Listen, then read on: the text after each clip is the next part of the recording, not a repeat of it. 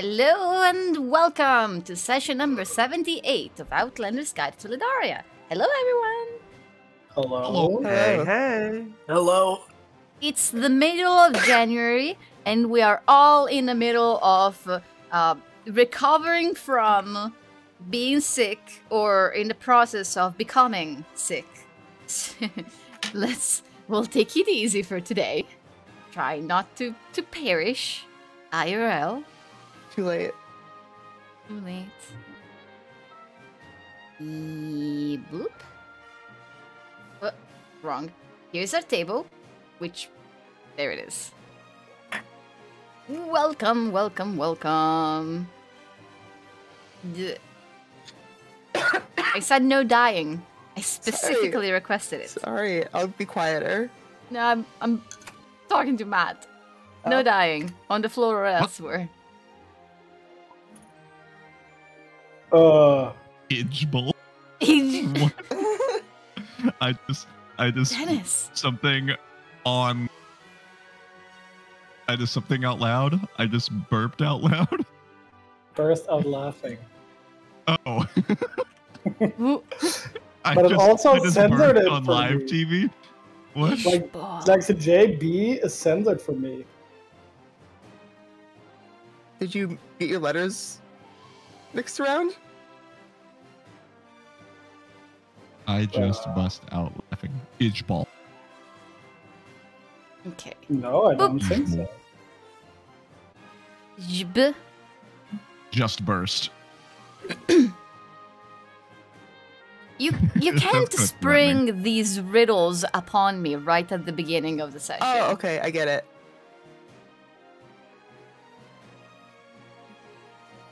I was so convinced I was going to be missing a letter. It is. You just have to find it. There's- Anyways, I sang the Austin, song. recap.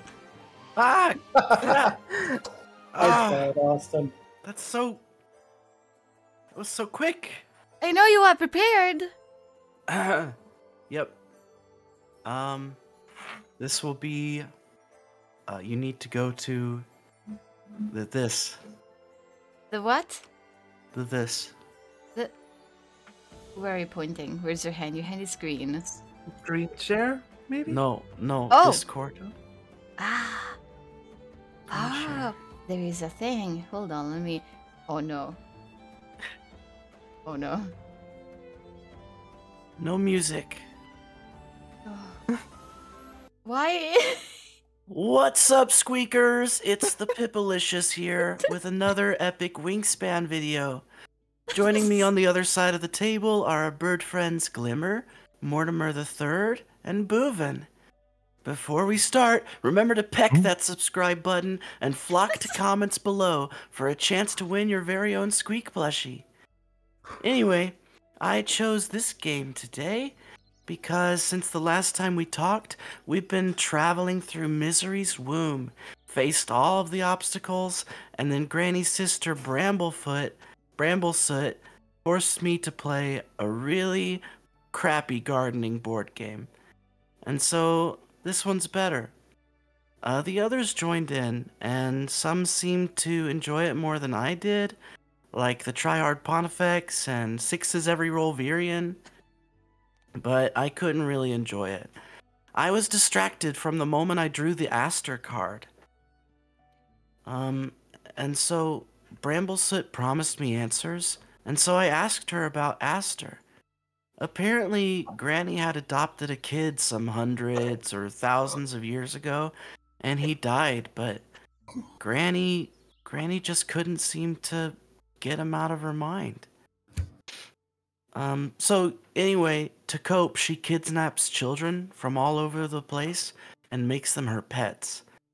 But I seem to be a little different in that she's never sent one out to go fetching ingredients for her before. Bramblesoot thought that it was weird because the three witches meet regularly and exchange materials and gathered ingredients that the others might not be able to get on their own. But Granny has been keeping my ingredient lists a secret. So I made a deal with her to keep in touch and share what was on the list in exchange for more information. when it becomes available. Virion poofed a few of our group over to the waking world and found all of our sleeping bodies stuck in some gross slime. One by one, we were woken up and felt awful afterwards. We're definitely going to need to get some rest, because our next stop has us walking all across the desert lands once again to find the Collector in the Bloodstone Gorge. Okay, I gotta stop playing now. Brooke just fell in a well. Bye!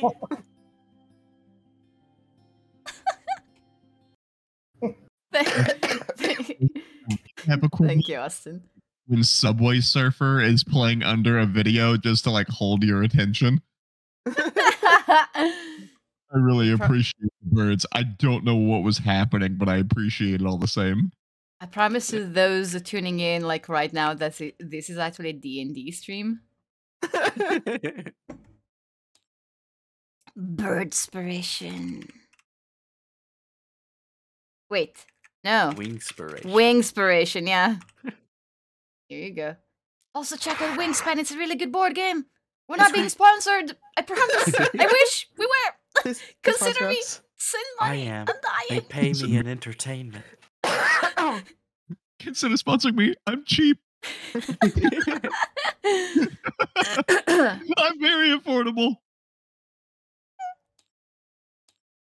Okay. So, indeed, last we left off, the party had just left the cave beneath the broken rib. They have found refuge in the unburnt part of the nearby forest, and they are settling down to recover.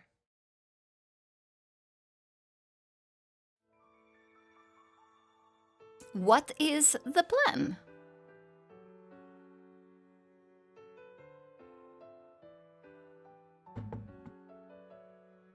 I'll We're help going you. down into the canyon, right? Yes, I meant for the day. Ah, okay. Sorry, I should have specified. Arn will find his wand and his belongings, and he'll hold it up and he'll say, "Back in my tower? Yes, It's please. been a while." I call dibs on the bathtub first. And he waves the wand around, and this time, out of snow and ice and pieces of broken twigs, out emerges an otherwise familiar sight. The tower that you've gotten so accustomed to, a warm, safe place to rest for the night. Something you haven't been able to use in quite a while. Sorry about your drawing, but I'm about to, get rid of it. As soon as I find where I put the tower. No? It's somewhere. Wow, it's been so long. There we go.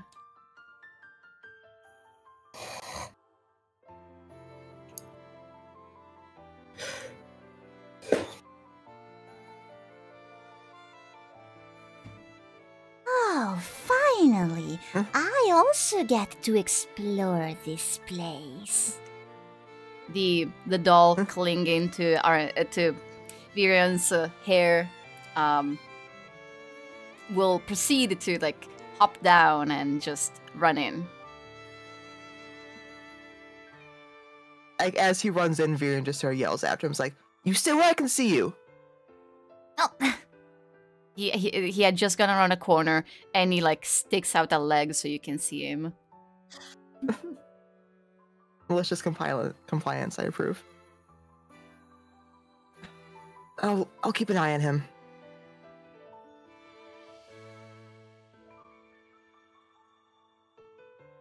What's the first floor?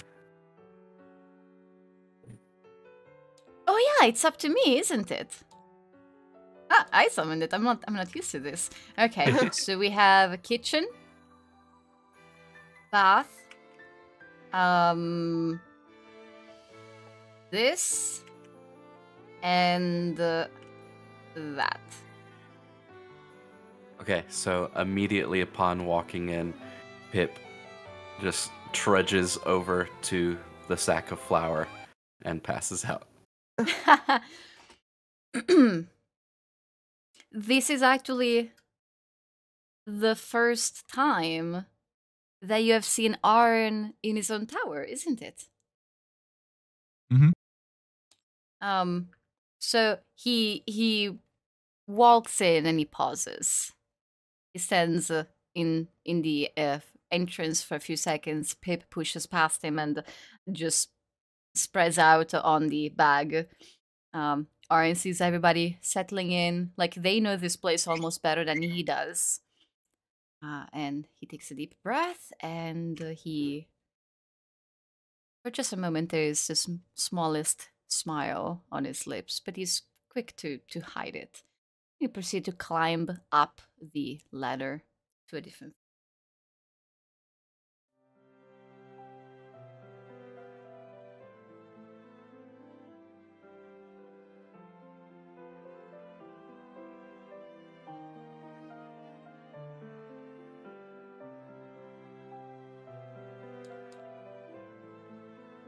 Are you yeah, I think, all? Oh, go ahead, Sid. I think much like Pip, like Tekka is just like leaning on his quarterstaff and then just like almost crashes into the wall over here and yeah, collapses in the pile. I think Brooke would try to go upstairs.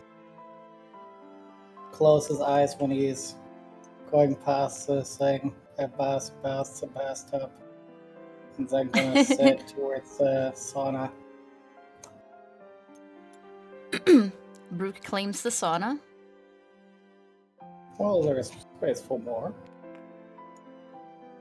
Yeah, old man's gonna join him in the song. I'm sorry. I should remove the grid because this is making things very difficult. Well, it doesn't help. How do you sit on a couch again? Perfect.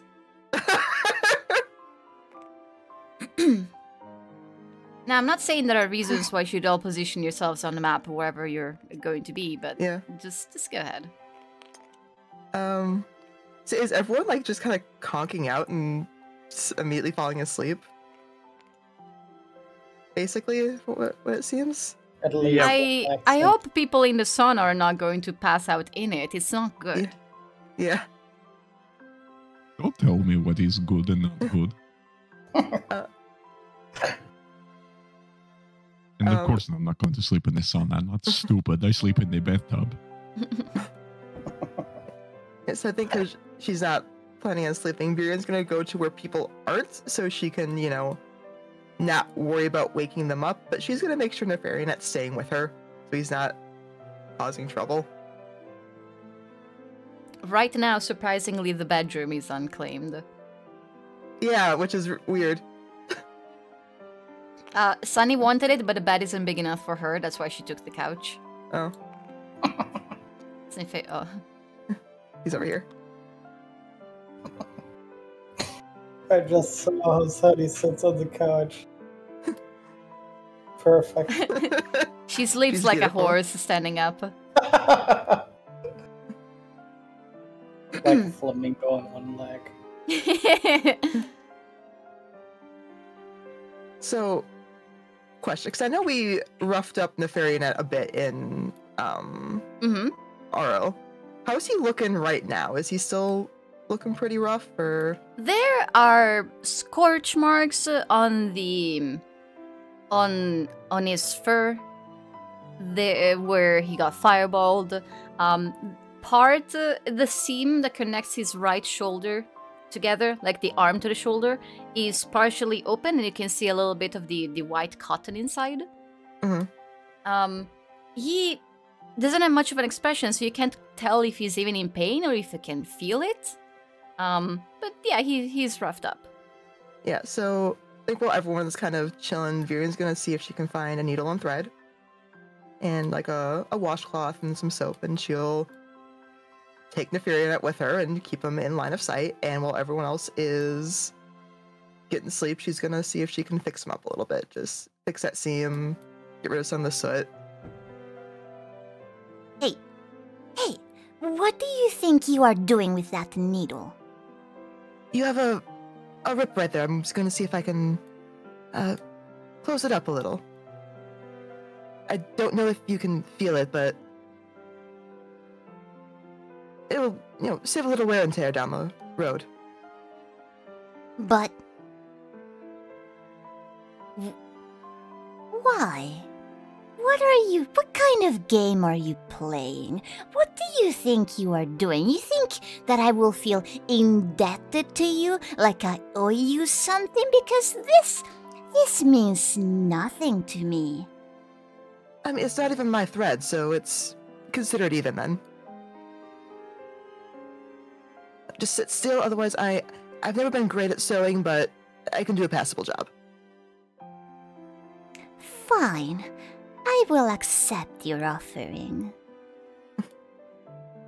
And he just pulls up his little arm. Little uppies. Yeah, I think she'll just take him and plop him on the bed. Yeah, just get him a little cleaned up, stitch him up. Plop him on the bed. Just plop on the bed.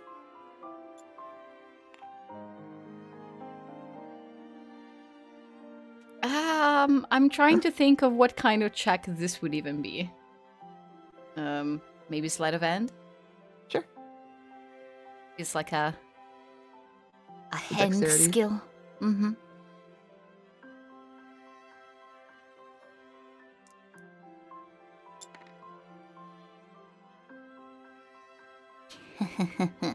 Ah, yes. I grow more powerful with each passing minute.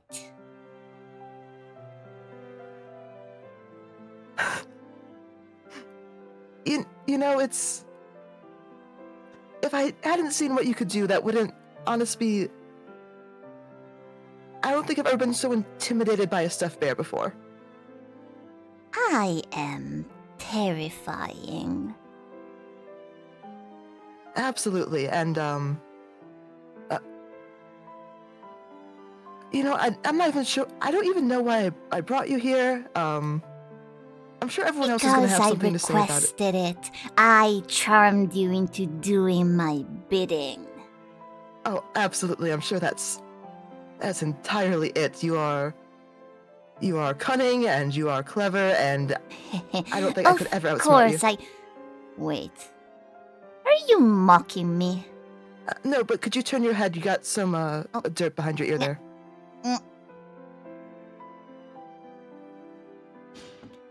You know, you and I are going to go really far in this world. Would you like to know what I am made of? I mean, to me it looks like a fur and cotton fluff and maybe some buttons. No. What animates me, what keeps me alive, what I need to survive. Much like you are made of disgusting food. Is it misery because we've been over this, that I don't think it's good for you? Close. It's more a sense of absence. When you miss something that is long gone, when there is that void, a hole in the back of your mind, and you can't quite remember what used to be filling it. I am made of that.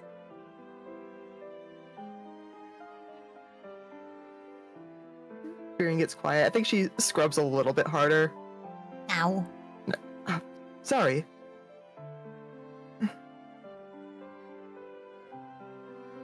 You definitely know,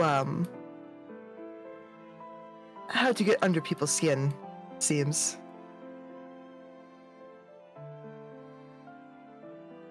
Not that I don't. It's honestly, it's kind of fun sometimes.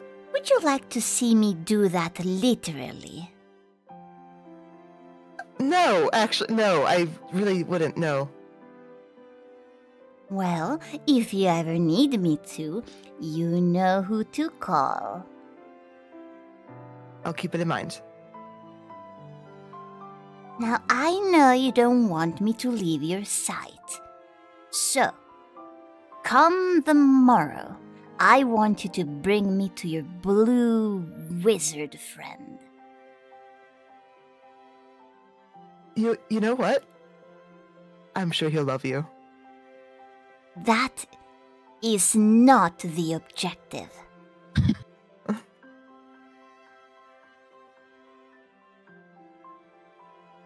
You finish stitching him up, and he tests the extent of his movements, and he seems satisfied with your job. He doesn't really say thank you. He expresses a sort of sense of gratitude in a very indirect way that implies that you are his minion doing his bidding, and you are doing a reasonable job in that regard. But this still comes across as a thank you of sorts to you. Yes. Can you roll a perception check for me? Absolutely.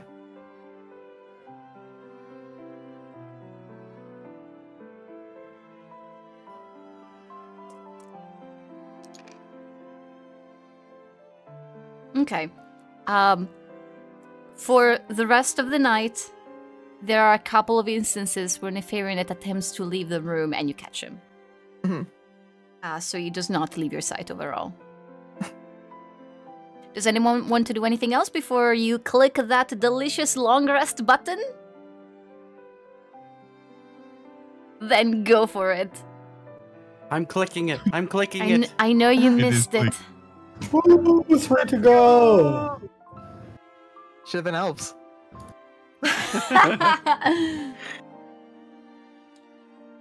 So I will be giving you a little bit of time to prepare your spells and whatnot. Whoa. Bless you. Sorry. That's okay. Let it out.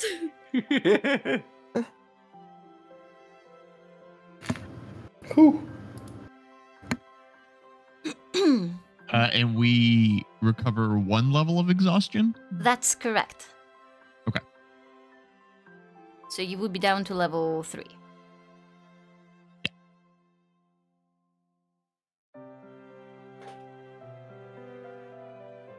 You have unlocked the new version of the tower song. Oh? Yeah, it comes with like the strings. It's not where you live.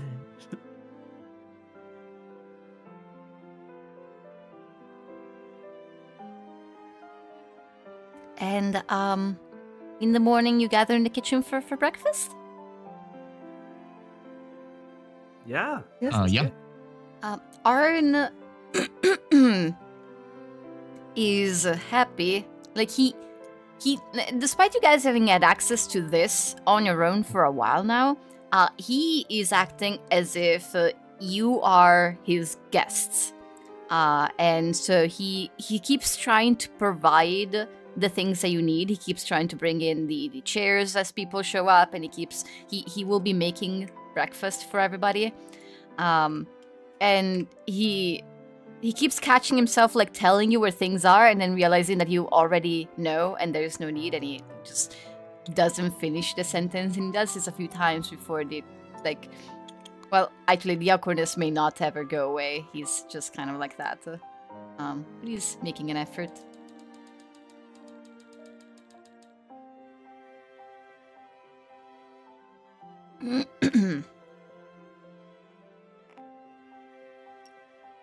Those of you nearby will notice that Pip is playing with his food and pouring salt into his hand and sprinkling it on the table.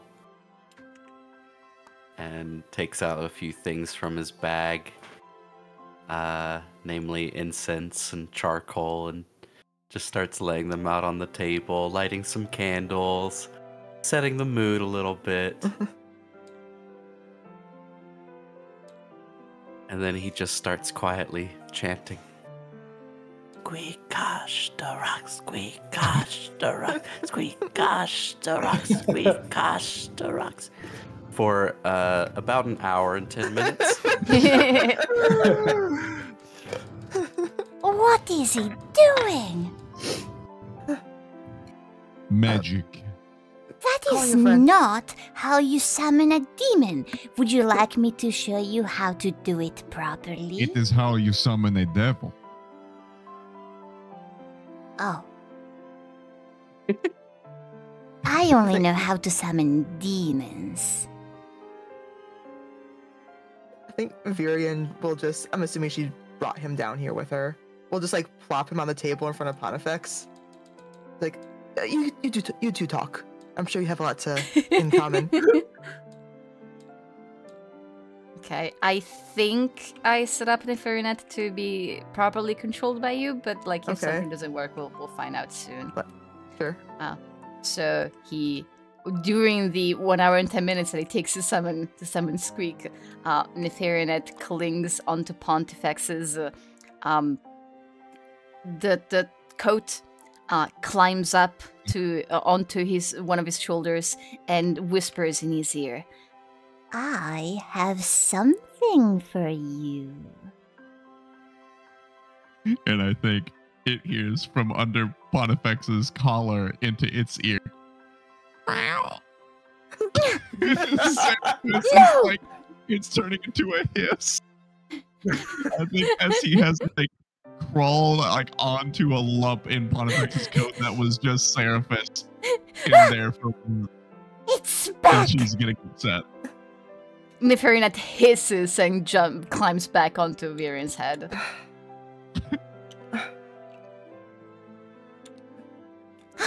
That disgusting little animal.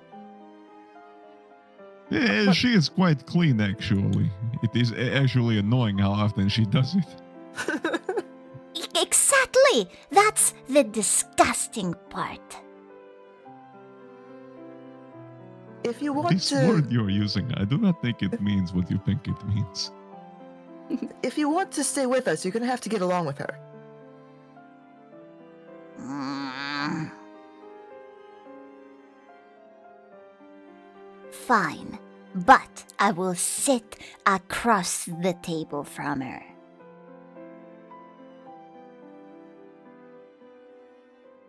As if anyone is going to be upset at such a revelation. Neferinet will be like, I don't know, here. Whatever. But he'll be extending a little paw towards Pontifex. Now, I know a lot of things about you guys. Mainly because Mom was watching you after our little white-furred friend showed up. And I Squeak, know... Gosh, Durox, get off my salt, Squeak. Gosh, Durox.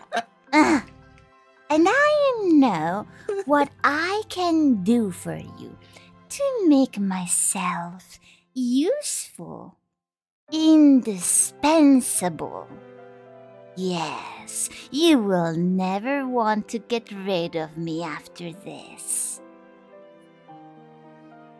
That also means that you have to stay with us, you know that, right? Well, yeah, No that's matter the what? idea. Well, no, not much. If you stab me, I will leave. Or if you set me on fire, or if you hurt my feelings too much. Anyway, you, the blue one, you have a book that I can help you decipher.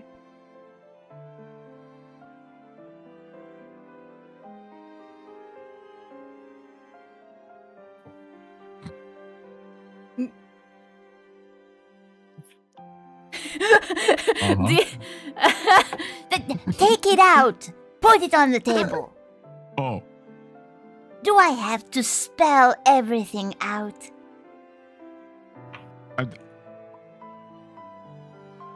yes. Where on the table would you like it? Not on the salt. Gosh, Durox, thank you, Squeak. Gosh, Durox. So, like, on the corner? To just hand it over. Do you even have hands? I do not mock my absence of fingers. You don't even have cotton. You don't even have thumbs. Your eyes are liquid. I could squish them. Yours are manufactured. Yes, with despair. In the rocks. Fine. And he will think so. You hand Tosh- Neferinet the dust-swept grimoire. And Neferinet finds a spot that's not covered in salt and opens it out on the table. You and Devamia, way back, have made some progress on translating the spells within. And this is Aren the also... blood reading one. Yeah, that's one spell. Mhm. Aren has also helped you like make progress on deciphering more. But as Neferinet opens it up and with some difficulty due to his hold on, he can cast Mage Hand, can't he?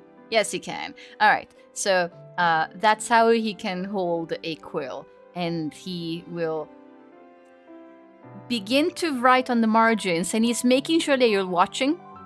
Like he's showing off his understanding of the language, but not just the language, also of the magic itself.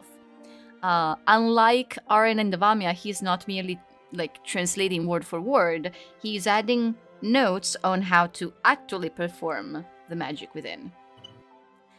So thus far, what did I give you? Blood reading? Yeah. And do you like know the spell? Is it added to your book, or do you just know that it's in there and you can copy it potentially? No, he's deciphered the spell, but he has not transcribed the spell yet. Okay. During the time that it takes Pip to summon Squeak, and like in the following hour, because I believe it takes 2 per... Wait, you're a scribe's No, wizard. I'm a scribe's wizard. It takes me minutes. Minutes? Okay. This is a first level spell. It takes me 60 seconds. That means that you gain 2 first level spells added to your book. The first one is blood reading, which I believe I should be able to just straight up add to your character sheet. Yes, blood read. And the second, which is also first level, is called... Oops, that's not how you spell it. It's called Preserve/Decay, which is, it's now in your character sheet. It's now part of your spell book. It essentially prevents or accelerates spoilage of living matter. Or non-living matter. No longer living.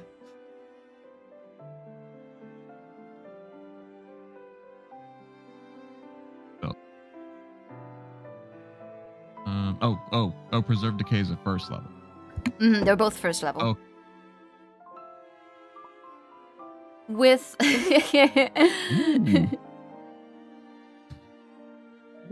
I cast Refrigerator. With Neferinet's help, you find that there's more spells inside of this book, up to level 6th, those will take longer to actually decipher and obtain. And from like the speed it did this, you figure he already had some like knowledge ahead of time of these particular spells so that he could just easily do this for you. Did this cost me the like gold cost for the spells? No. Oh, cool. Just the time, which apparently is like nothing. It is like sort of the whole thing, scribing spells. I haven't really gotten into like making scrolls, but I can do that too.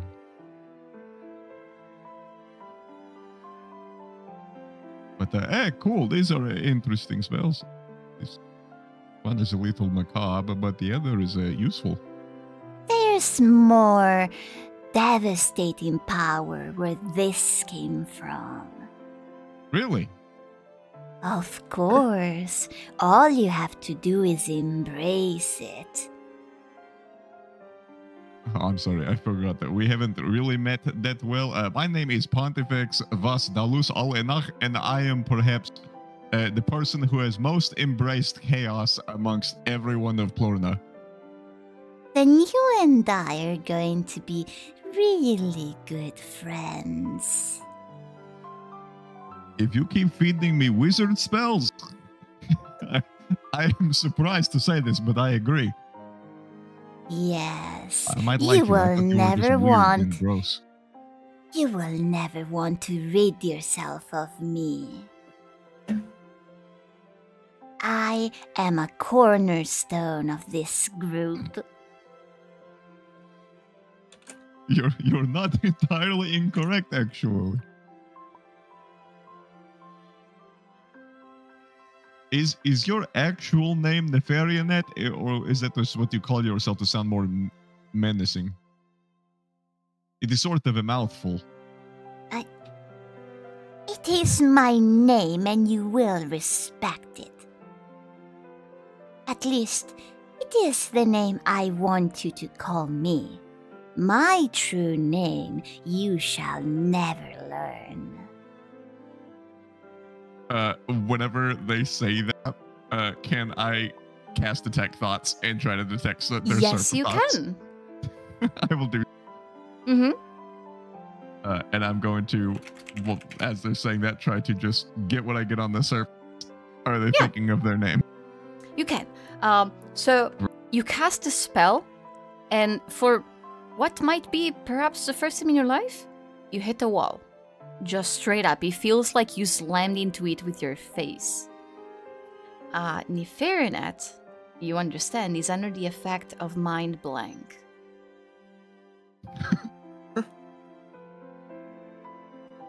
Oh.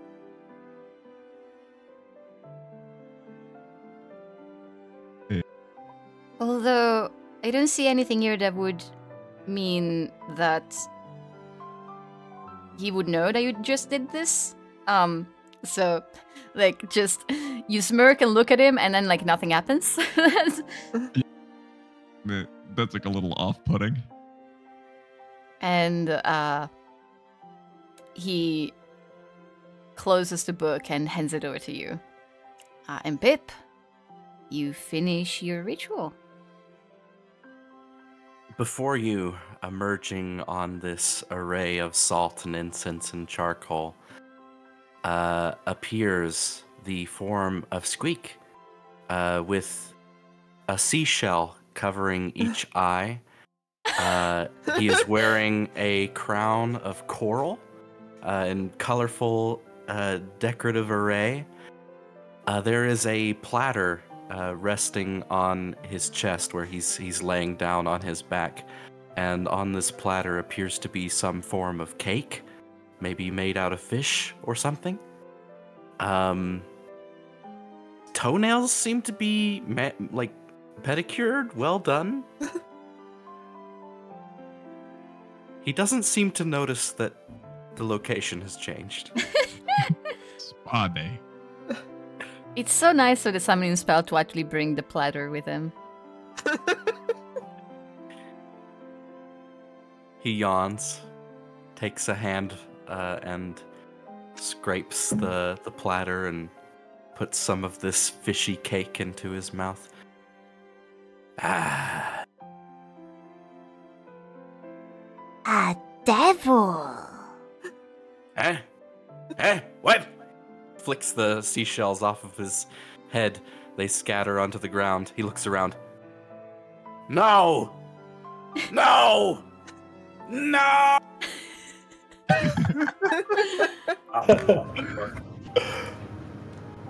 Shakes his fists. Look at this one. He's smaller than me. Who is this? What's going on? Hello? I am your replacement. You are obsolete now. Oh. Oh, okay. What? Can I go back now? Why does nobody in this group react the way I expect them to? We've seen some weird stuff. It's Come been a on, long few guys. weeks. Today of all days, you have to summon me back.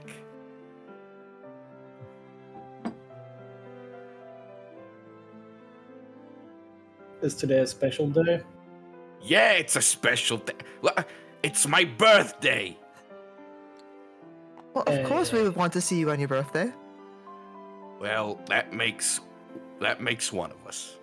Surprise? Kicks the fish cake onto the floor. Aaron goes to grab a broom.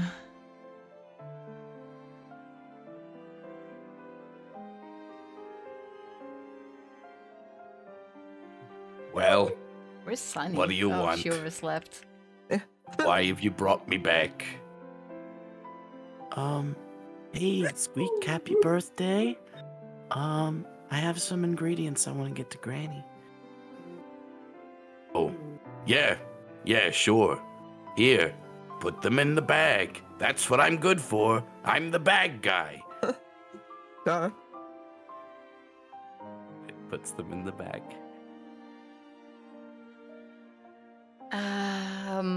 It's the... You have two, right? Yes, the sulfur and the Emberglow wisps? firefly things. Yeah, Emberglow wisps. The items are swallowed into the bag. The next time you look inside, it is empty.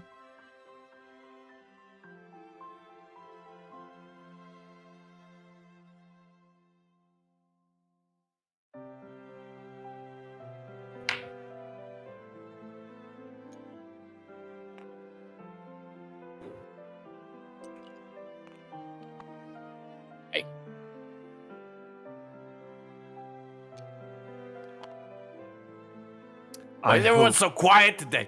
Oh, I hope you have enjoyed your vacation. We will soon travel again. yeah, it was great. Y'all look terrible, though. What do you happened? last remember from that cave? I walked into the cave. Turned invisible. Yep, turned invisible. Started I flying went up ahead. ahead. And then... And then he was at the beach. That's it. He has like a feeling like he got struck by something, but it was like a moment, one hit. And in the following few days, he started to wonder. He may not say this, but like, as he wasn't called back the day after, and not even the day after that, he actually thought that Pip hadn't made it. That he was just gone. Not gonna mention that part. Okay. My secret hopes and desires. Yeah, I think Tekka might just like shuffle his finger against one of the shells that Squeak was using while tatting or whatever. So you decided to just shield your eyes from what had happened. Yeah. I couldn't bear the thought. Bear? Ah. So what I miss? Tell it to me in 20 words or less. I have arrived, an agent of evil and chaos, to spread destruction and misery and... And you're done. Is it that 20 word? Yep.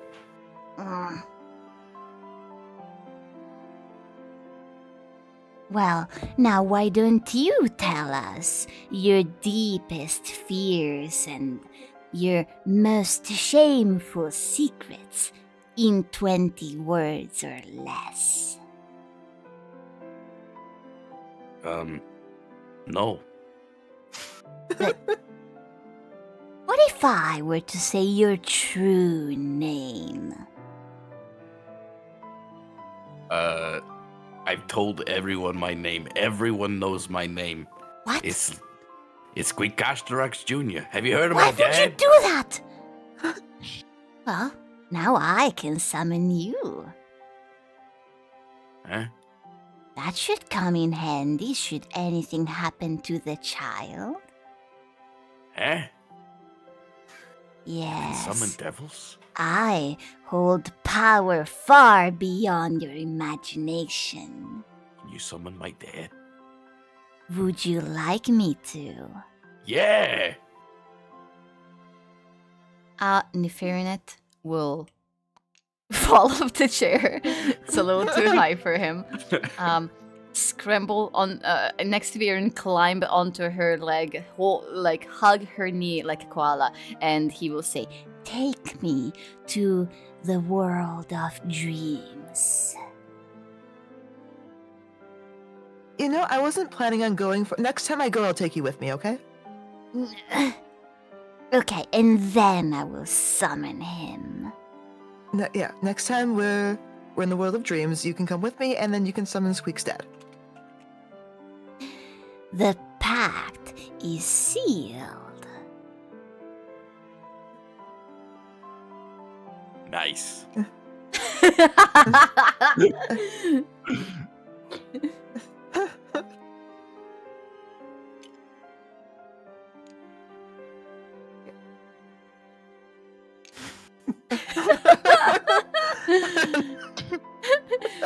Viren, you have an assortment Two of hats. creatures. You have 2 shoulders. Yeah, 2 shoulders, 2 things she can carry. At some point while people are down the kitchen, catching up on what happened and everything like that, she'll kind of peel both Squeak and Neferinet off her, hand Squeak back to Pip, and probably hand Neferinet to Brooke. And just A new keep an- master. just keep an eye on him. I'll be back shortly. I hold Nefarionet up on the neck like a cat. I shall corrupt your heart. Alright. And before we leave for the day, Viren's gonna go upstairs. She's gonna go up to the bedroom and do something she's never done before, and she's gonna take a nap.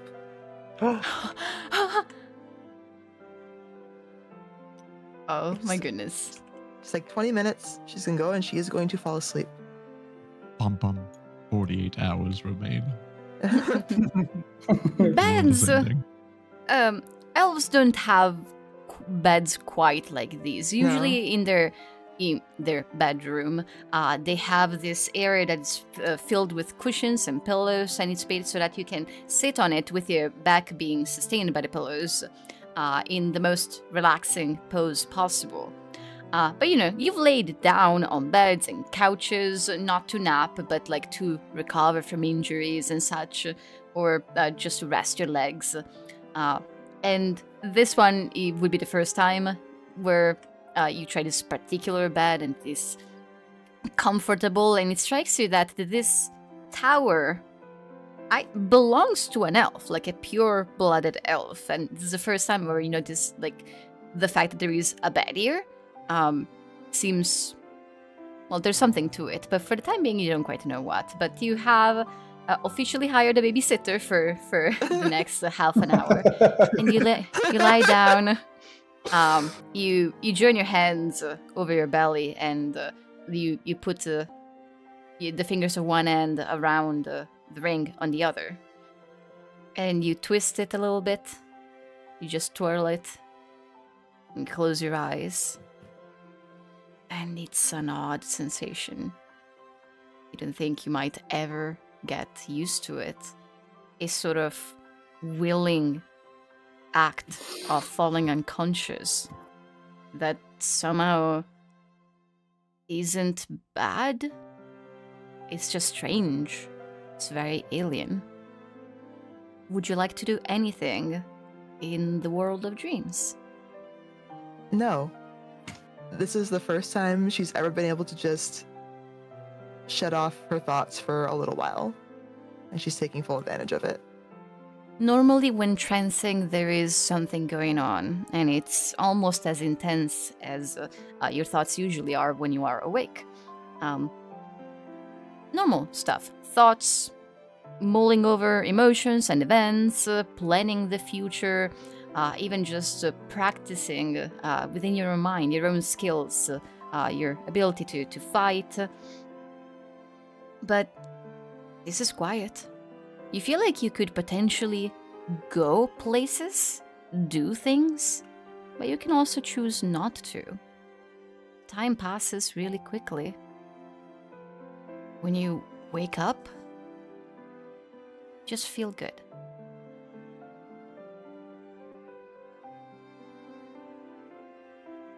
You also crave coffee. One of us. Yeah, when she comes back down, she says nothing of this, but does ask for a cup of coffee. Which Aaron will be happy to provide. Nefarianet has been bounced around during this time between Brooke and Sunny. Yep. Sunny seems to be one of the few people here who is genuinely put off by the doll and doesn't really like to hang out near him. Which Nefarianet, the moment he realizes that there is someone whose nerves he can get onto, then he clings to that and he will attempt to just bother her as much as possible. Every time she bothers her or he bothers her, I will start poking him and be like, "Stop it!" A spray bottle. That was a water bottle. Shoot.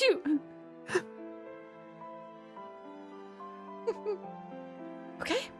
Anything else for before you set off? Then retrieve your minis. I'm about to clear the table.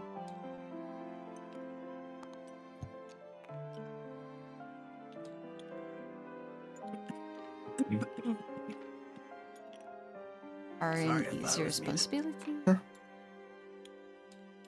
Good, salt circle is gone. And this number. Do you want to leave now?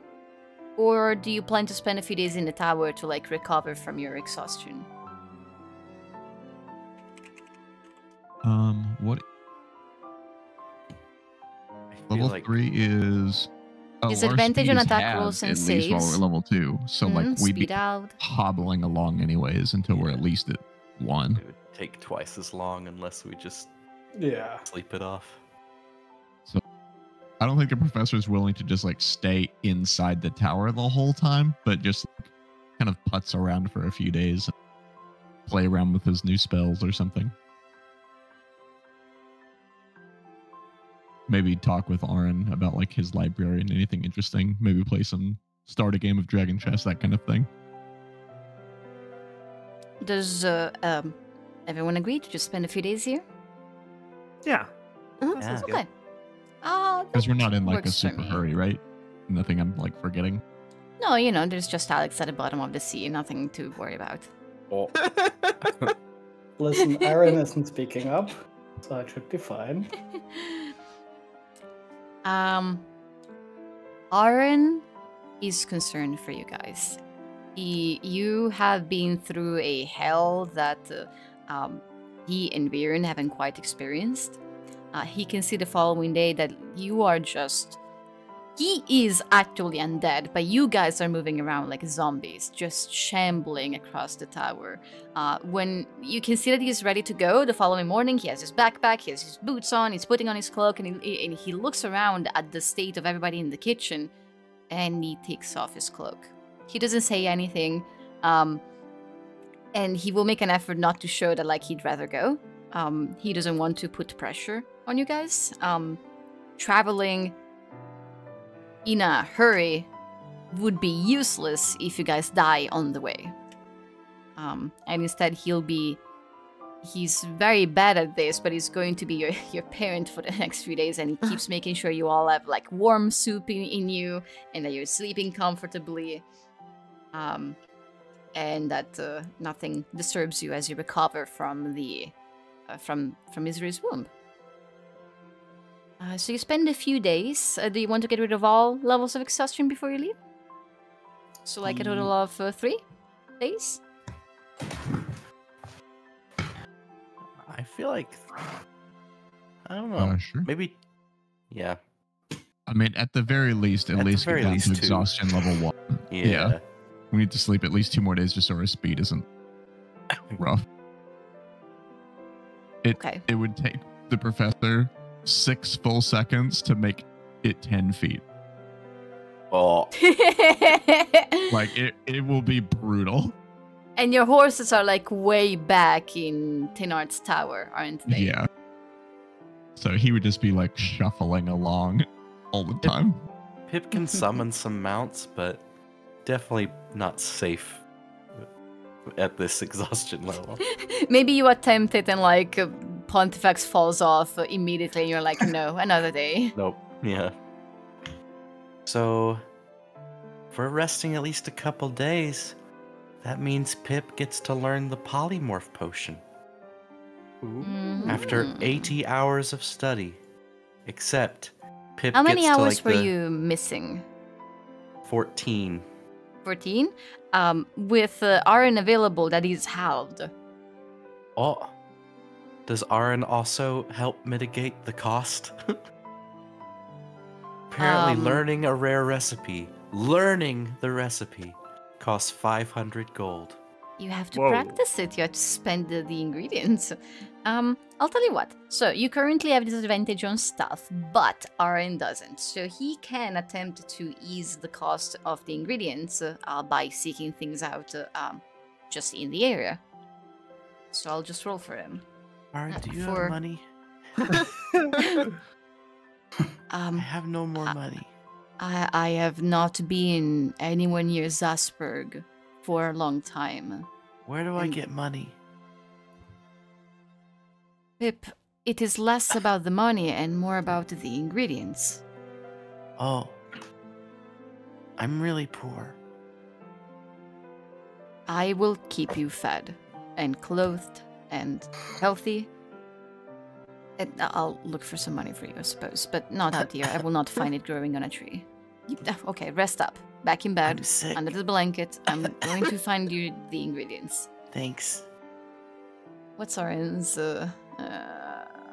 survival +8? It's a 22. Meaning, I need to move my dice. Sorry, this is a bad place to have my roller. Okay. He can. How many do you have? 500? Like, in ingredients that's how much it's supposed to cost, yeah.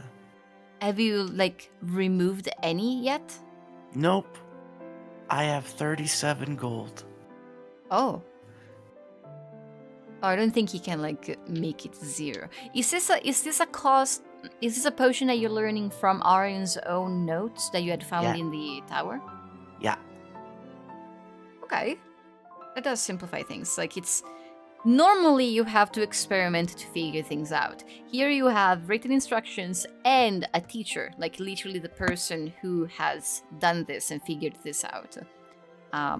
So what you can do is that you can consider it essentially learned in terms of like time spent, but you will still need to find additional ingredients to cover the cost, even after the 2 days. Ooh, my Master of the Cauldron feature halves the price. So it's only 250? I can craft potions in half the time and half the price, but not learn, I guess. Doesn't affect learning.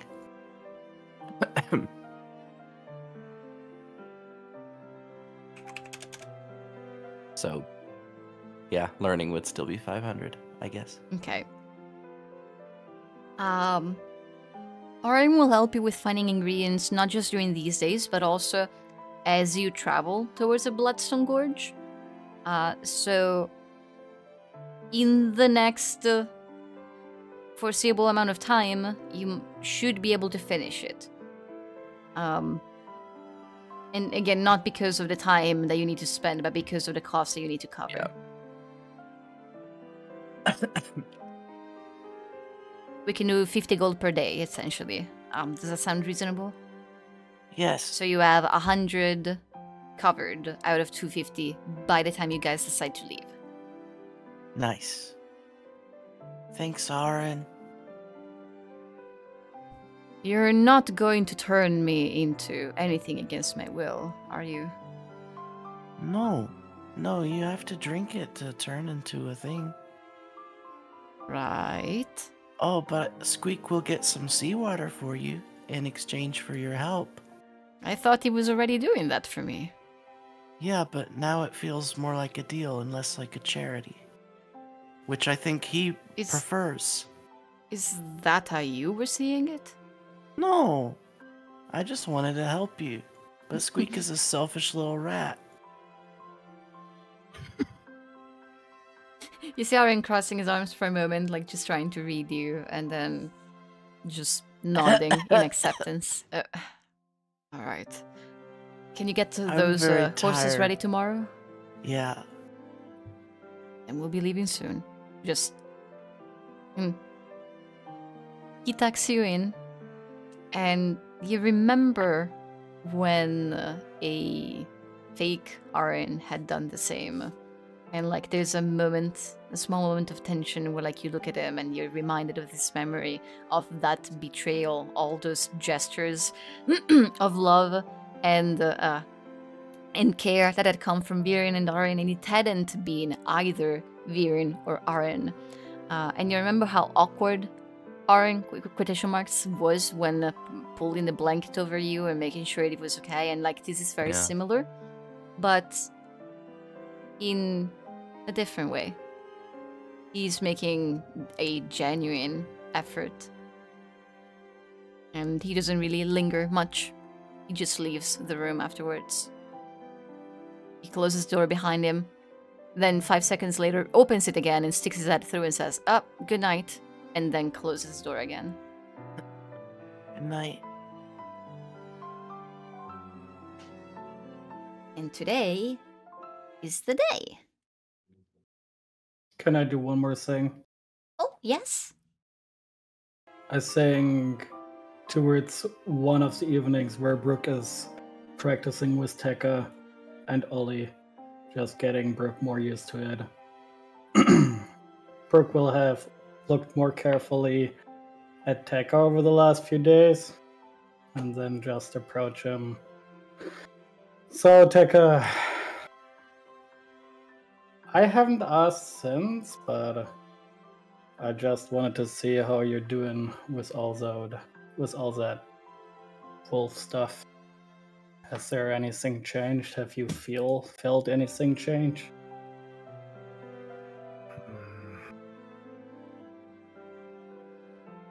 That cave. Whatever happened in there, it wore us all down. I could sense something other approaching.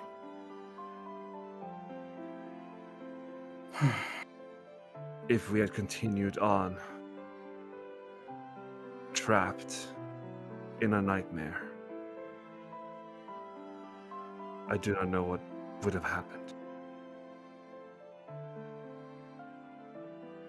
The exact reason why we are doing this.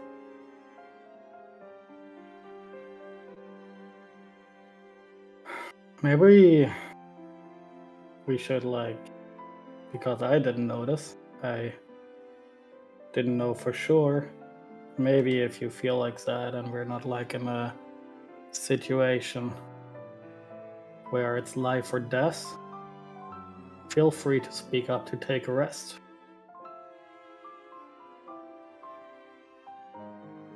Maybe We take a already pause. tried taking a rest. Brooke, our group is always in a situation. Well, we haven't been the last 2 to 3 days, and not gonna lie, it felt pretty relaxing, even though we have a lot to do. So, if we can, maybe taking like a day off every now and then to just rejuvenate wouldn't be too bad, because we have seen what those werewolves can do to us. Right? Brooke, the world keeps moving. Every hour we are not. And if I am Tekka on borrowed time, then I will spend every minute. Alright. That's okay too. Just keep that in mind. I will. Brooke, next you should try this. And like, Tekka's like shuffling, it's like sitting with knees down, and it's like waving you down, asking you to do the same. Brooke will go down on his knees, still tall.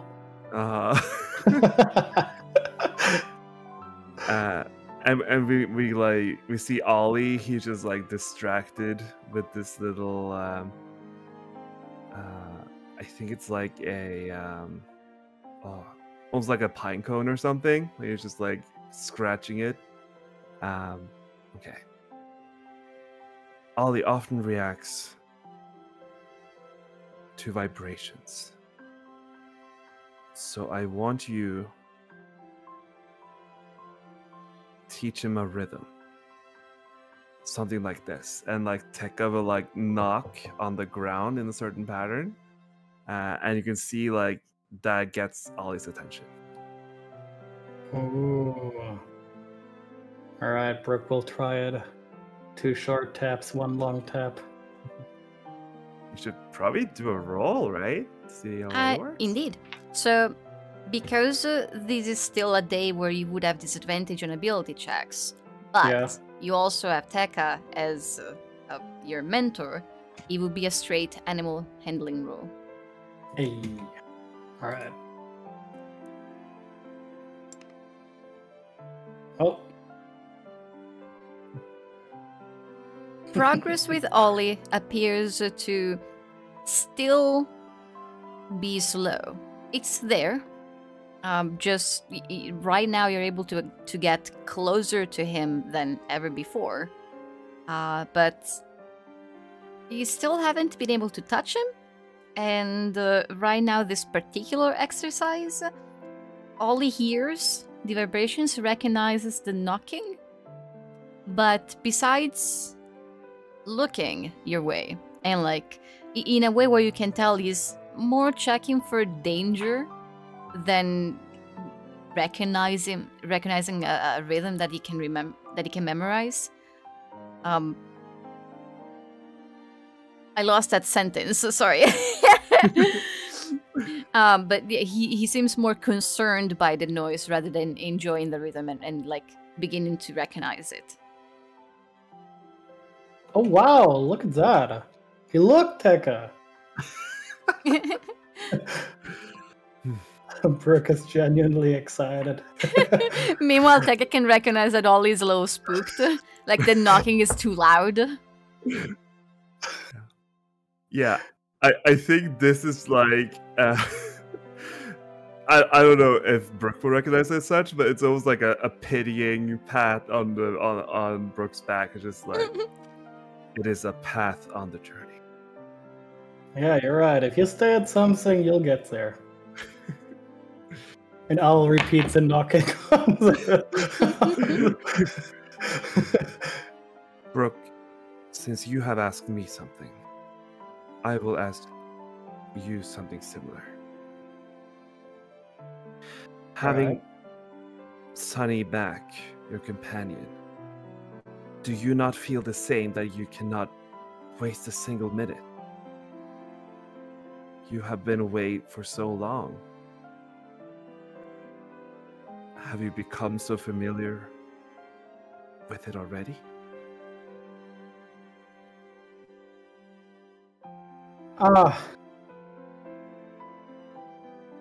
Not gonna lie.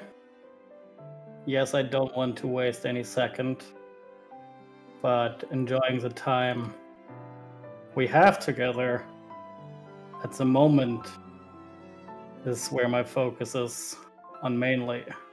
It's like having already lost her twice without any proper warning before that. It does put things in perspective. Like, I don't know what the future will bring, so I can't really rush towards it. So instead, I try to at least spend the time close to her, not let her out of my sight as much.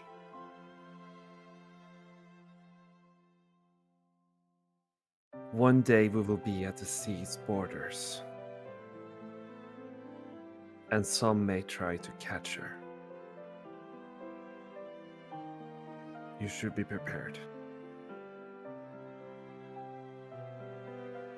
He's silent for a second. I think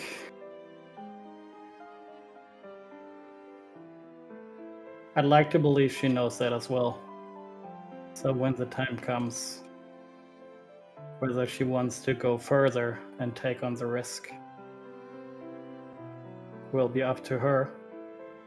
But I'm not letting anyone take her for anything.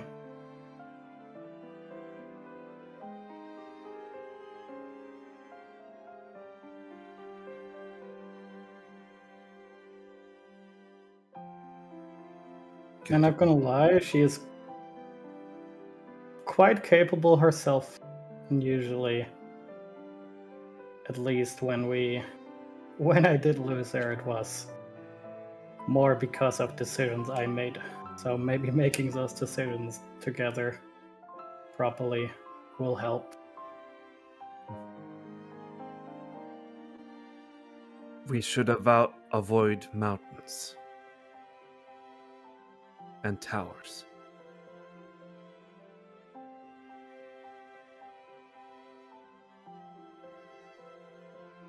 Quick question from me as a player. Do I know why and I just forgot? Why she's afraid of heights? Oh, no. Oh, okay, that's what it was connected to. I thought there was something about towers and mountains specifically. No. It's heights. Well, not gonna lie, that is kind of funny that someone who is usually as strong and as positive as her can get scared so easily. But yeah, we should avoid it.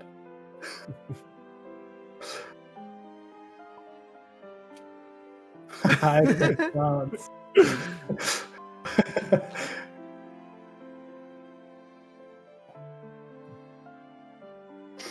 Yeah, but I think with that, we probably just keep trying.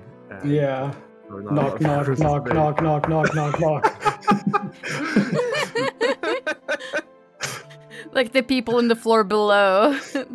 Pontifex in the sauna, just hearing the knock. It must be something with the plumbing. What is plumbing? I have an idea for a thing called plumbing. What if I could deliver water to any room? Genius.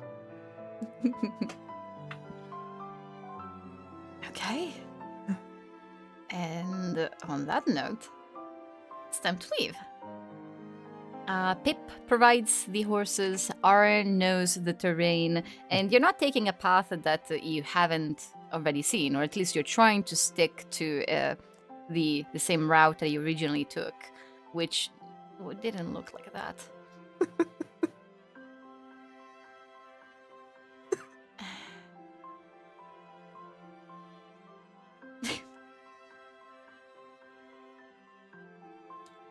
Matt, can you roll? Actually, no. Yes, no. I'll roll for Aryan's survival. Okay. Unless I just dropped the die.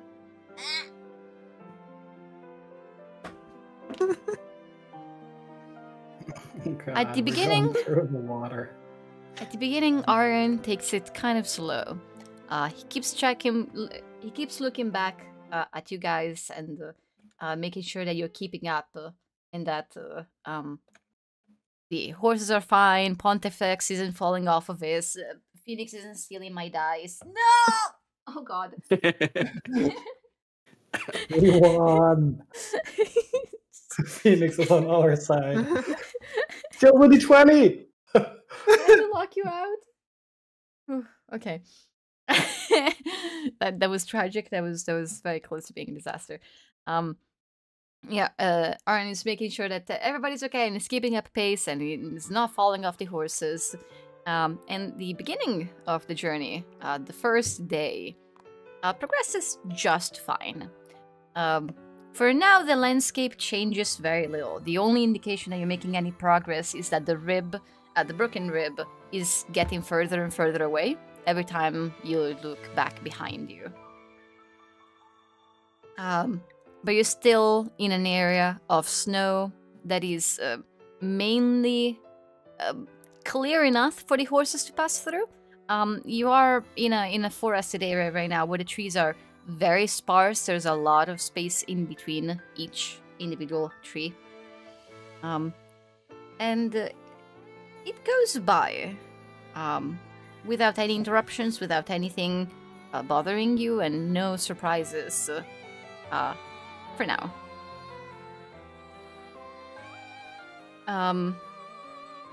Austin, you can count another 50 gold pieces worth of ingredients off of your the potion you're currently working on. Thanks, Aaron. He shows up with his little basket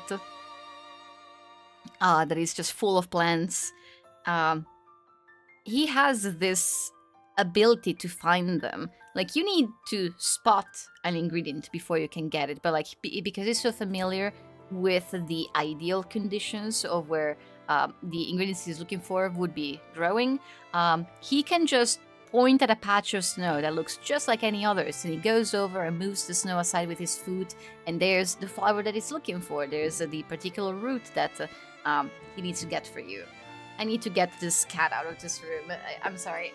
Hold on a second. It's energetic.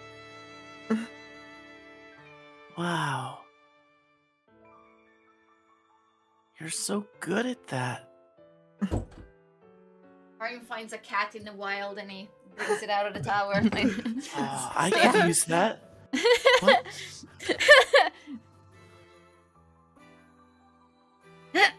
Okay. My dice are restored to their place. Sorry, he knocked over a lot of stuff. Okay. Half, no, not true. Who would like to roll a d6? Me. I got it. Oh, go for it. Go. Okay. No. All you. Let's go.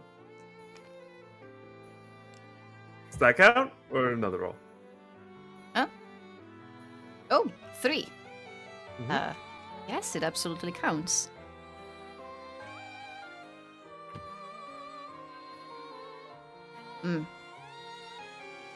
That would be, where's my d12? Well, Sid, why does she need a D12? I don't know. What'd you do? Count how many rays of disintegrate happened. On the second day of travel, you fold up the tower and resume the journey. The landscape is much as I described it earlier. Still cold, still very sparse trees that slowly begin to open up. The snow is thinner, but still ever present. And you can... This is a moment where you're beginning to feel the shift in temperature, although it's very slight. It's still very cold. Tekka, by coincidence, And Pip, roll for your horse type. Oh yeah.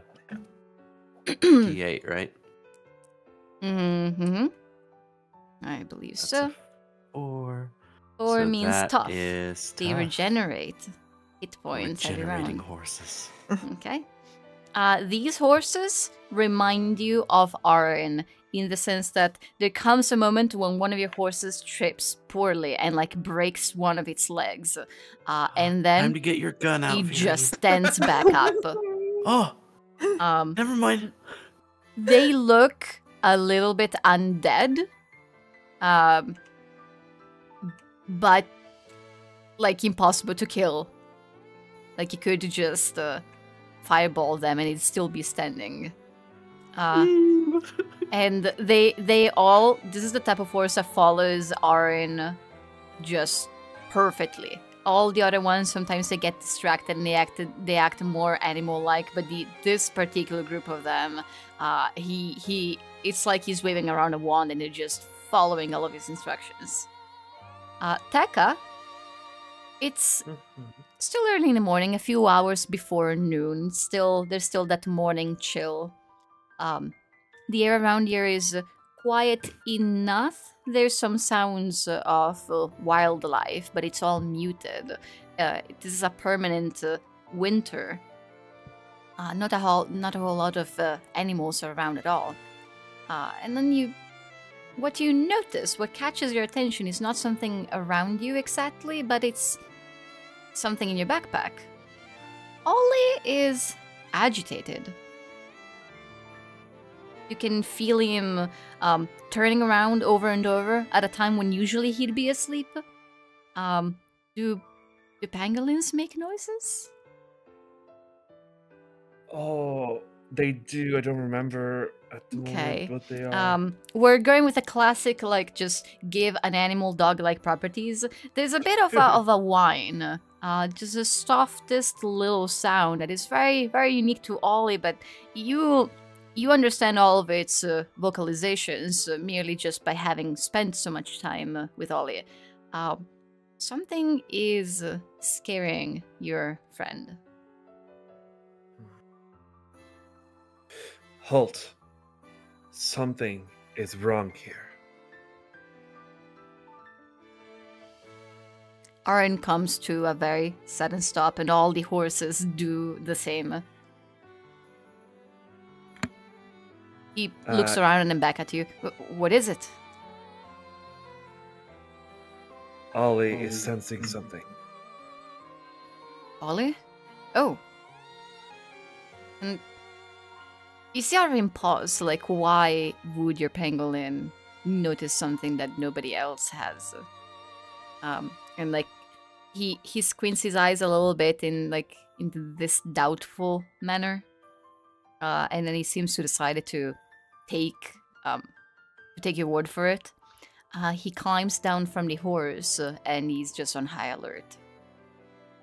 Any idea what it might be?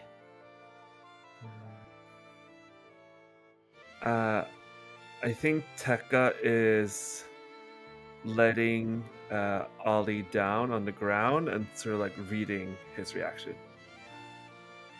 Ollie immediately starts moving in a certain direction, like he's running away from something. He's very slow. There must be something there. Pointing in the opposite direction where Ollie is running from. Mm-hmm. Everybody can roll a perception check.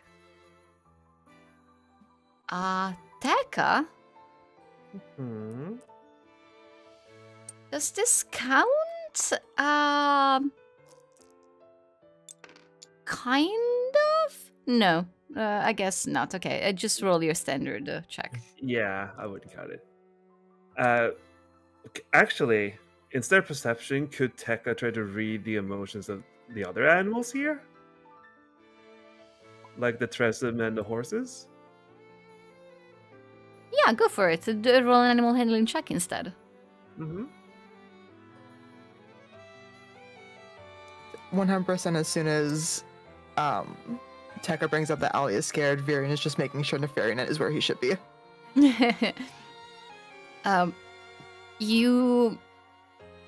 It's odd that this is even happening, but you have started to get used to the weight of Nefarianet on your shoulder.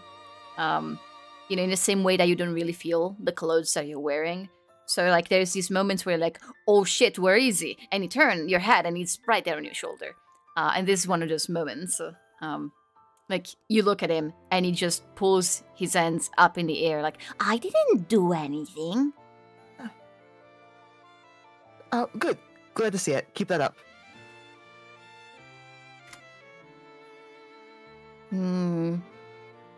Okay. This makes it Virion and Brooke. Brooke, you have just learned a couple of days ago that Ollie is very sensitive to tremors.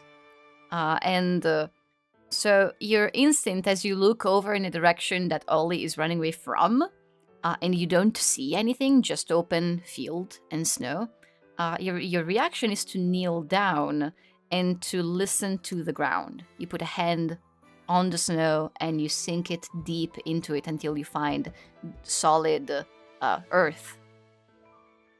And it's so faint, but it's shaking. Virion, for you, it's more just the... Let's go with the meme. It's more your elven eyes. You can see just a little bit further than everybody else can. You're used to scouring the horizon at sea, and catching just the smallest changes in the environment. And well, you don't see anything. You look around in other directions, and when you look back in the direction that Ollie is moving away from, you could swear that amount of snow has shifted, like it rose a little bit. And now that you're looking at that particular spot in the snow, you can see that the terrain is shifting far away from you, but like the snow is being lifted up and then it falls back down almost like a wave.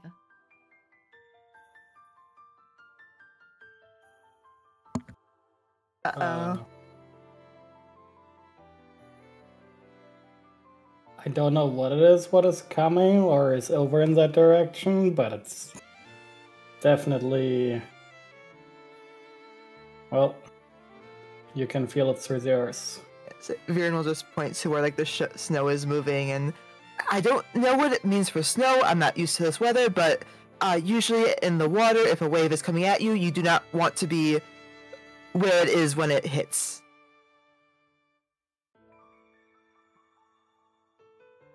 Oren speaks up very quickly and says, "Back on the horses then." Yeah, Okay. Tekka will pick up Ollie, just clutching him against his chest, and yeah, start moving.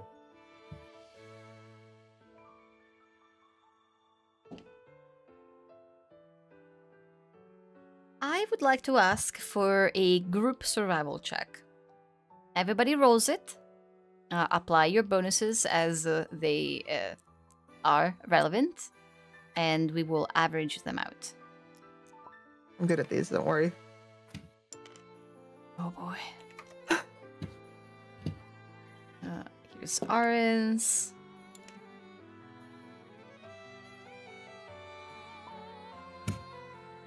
I guess Nefarianet gets one? Yeah? No, just okay. those who are Okay, like cool. moving the horses. Cool. So all the adults on the paths. Ooh, Is that's that sunny. sunny? Yeah. Okay, so I have starting with a 9 from Pip. Pip, Virion, Brooke, Tekka, Sunny. Oh, Pontifex. Is Matt here? Oh, sorry. Yeah. I was just like, oh, these are good. I saw the 20. I was like, oh, hell yeah. Done. Problem solved. I'll be needing a survival check from you too. Yep. And then there's my roll. And and you already did Aran, right? I did 1, 2, 3, 4, 5, 6, 7. Right? It should be divided by 7 total. There's 5 of you. There's Sunny and Aaron. I'm not forgetting anyone. Nope. Which makes it an average of 13 against. Where's the stat block?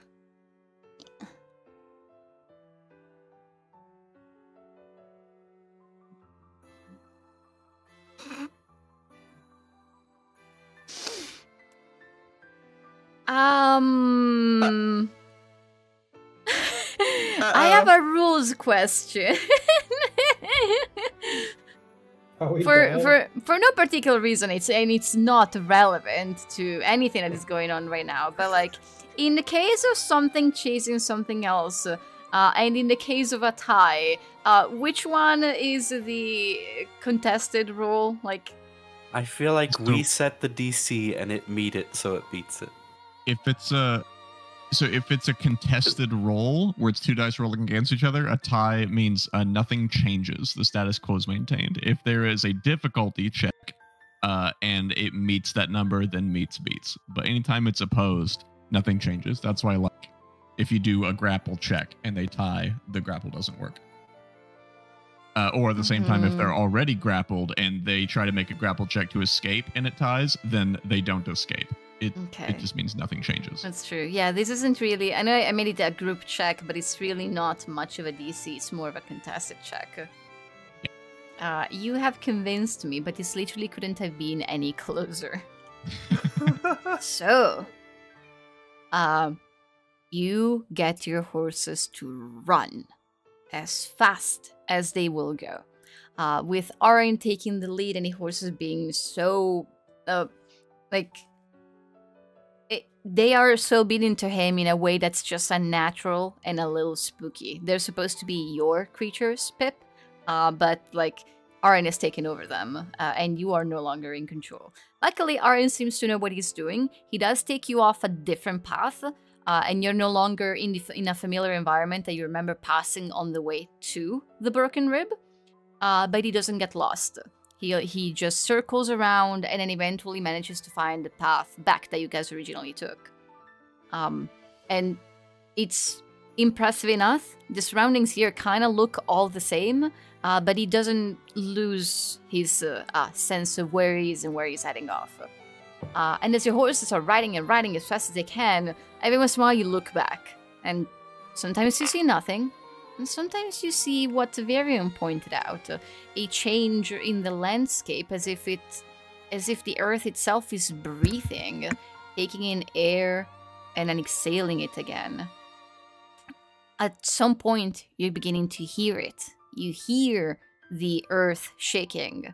As you're galloping, you don't really feel it under the horse's hooves, but you hear just the rustling of the leaves and the branches of the trees around you, as if there's a sudden wind. Arin comes to a stop at some point as he needs to figure out if he's turning left or right, and at that moment where everybody is still, that's when you're feeling the vibrations themselves. Whatever this is, it's very close. Arin looks back and realizes he has no time. He takes one path, all the horses follow again. And you gallop and gallop and gallop. The sun sets, and Arin doesn't stop. The horses need to be resummoned every once in a while, and every time there's this shift in having to let Pip bring other creatures into existence, and you have to dismount the first set and mount the second one, you always feel like something's getting closer, and you have seconds left before you finally take off again. You are very tired by the time you no longer hear the ground shaking. You no longer see anything shifting behind you. There's no natural light, and you're relying on pontifex and whatever magical means you have, and non-magical, to make light. You summon the tower with a certain rush, and you all climb in and lock the front door. For this particular evening, Arin opts to have the top floor, that is the observatory with the telescope, and he spends the evening there on the lookout. You guys keep watch, you take your shifts, but morning comes and nothing has snuck up on you. However, Arin looks a little pale by the time you've all woken up. He makes you rush through your breakfast and gets Pip to have the horses ready to go as soon as possible. You're not running away as fast during the morning, but he is very keen on putting as much distance between himself and whatever he saw during the night as possible.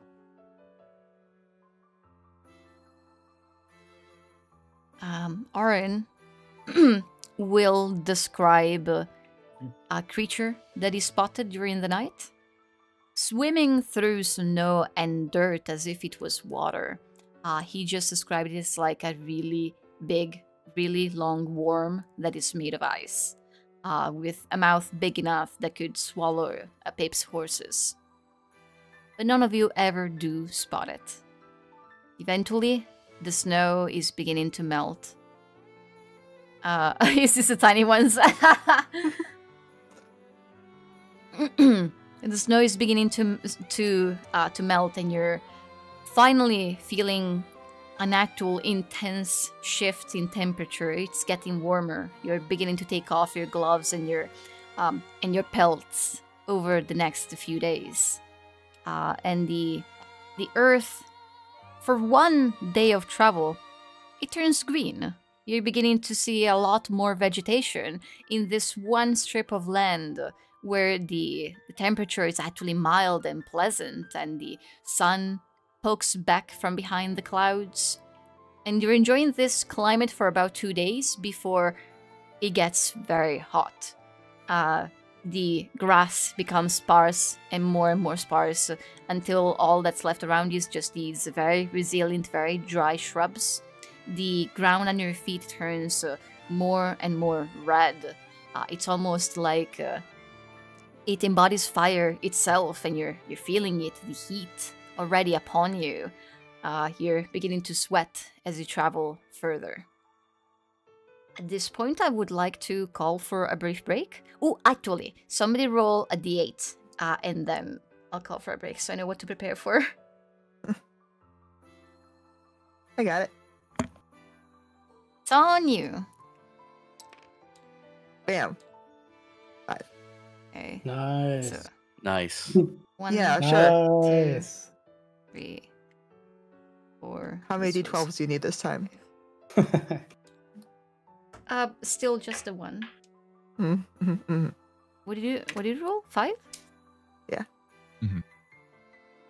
The most Okay. mid. Actually, no d12 necessary. Is See? it good or bad? Ooh, boy. Okay. Uh-oh. No, sorry. I didn't mean to react like that. That was me looking at my dice. Shit. Break time. Go. You're Well. free. One thing. It's been enough days where Pip would have completed the learning the potion.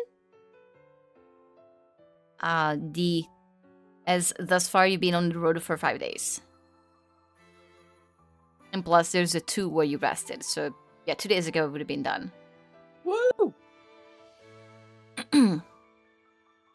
Okay, and actually I can stop with this music because you have reached a point where you're no longer in a snowy place, and you are officially headed towards the Bloodstone Gorge.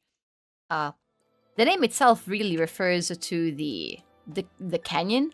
Right now you're kind of headed towards it. And the The first time when you're forced to take a detour is 5 days into your westward journey, as one particular path that you had originally taken on the way east has now suffered from a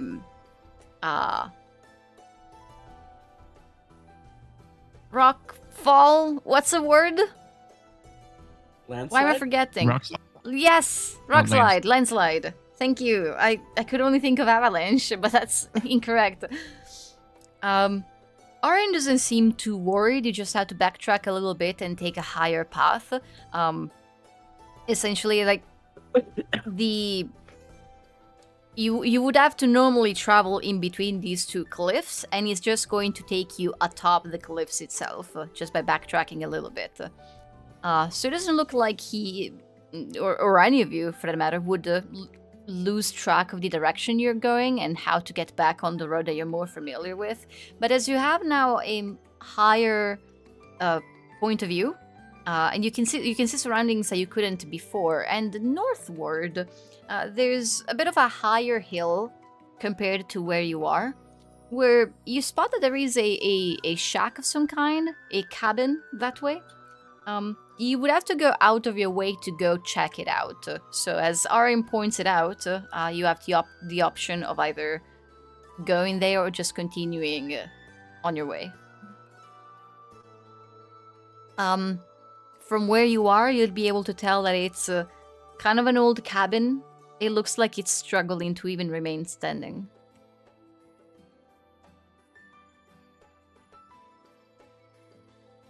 Nope, I'm not doing it again. Nope.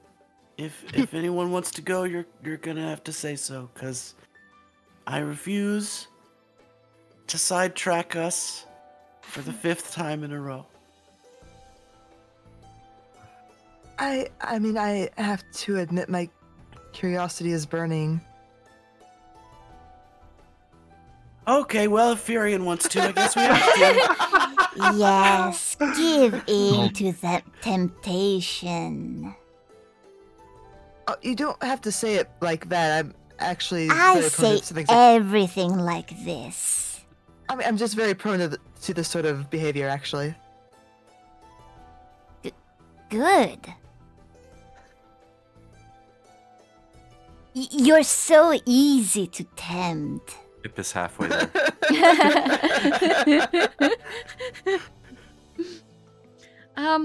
Okay. You Pip leading the way, and eventually the whole group following. You carefully approach the cabin. You can all roll a. Oh, are they still tough? again.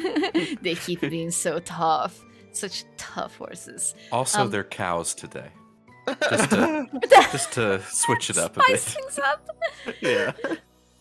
Undead cows, let's go. Those are marsh cows specifically. They have these like really long legs. Spider cows. Where was I? I need everybody to roll perception checks. Matt, take over RM for now. Okay. Roll for him too. Okay, you're like on very high alert. Oh my god. Very high, the highest alert even. What about you, Aaron? What do your elf eyes see? Pretty well. Okay. You're all just being cautious. You're going there moved partially by curiosity, partially because you've been riding for so many days and like your legs hurt. A different kind of hurt from when you're walking yourselves. And the idea of that could be potentially a place where you could rest, or at least it's an excuse to no longer be riding for maybe 5 to 10 minutes. But you remain very, very cautious. You glance around. You don't hear anything. You don't see anything. And the closer you get, the more obvious it becomes that the cabin is long abandoned. It's weathered and looks very solitary in this landscape. You can see the paint on its wooden exterior has faded, and there's a small portion of the roof that has collapsed in. The door is swinging open on its own, moved by the wind. You don't figure that anyone is here or anyone has been here for a while.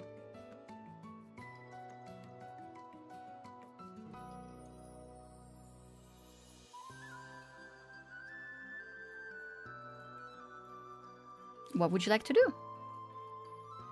Does it look like it belonged to Atarans or Yavelsi or anything that would give us an idea of who once lived here? From the outside looking towards it, the only thing you'd really be able to tell is that it's definitely not of Plurnan construction. But the exact Ledarian that might have lived here, it's you can't really say from the building alone. I'd better go make sure that no one's dying in there. I mean, I just want to know who would live this far out alone like this.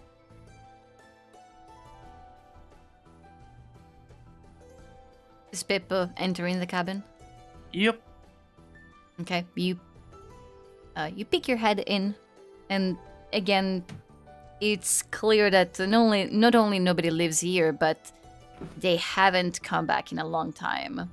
You see just a handful of forgotten belongings covered in a thin layer of sand and grime that just are scattered throughout.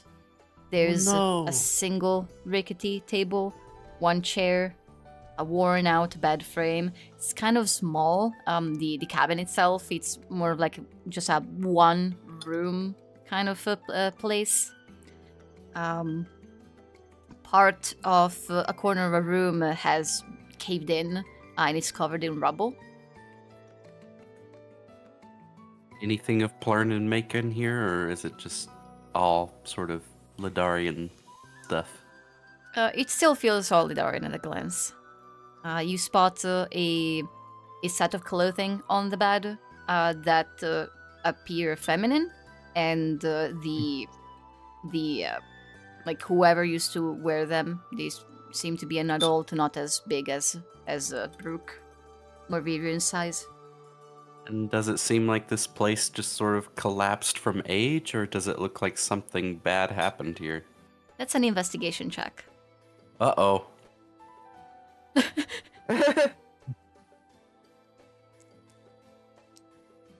Oh!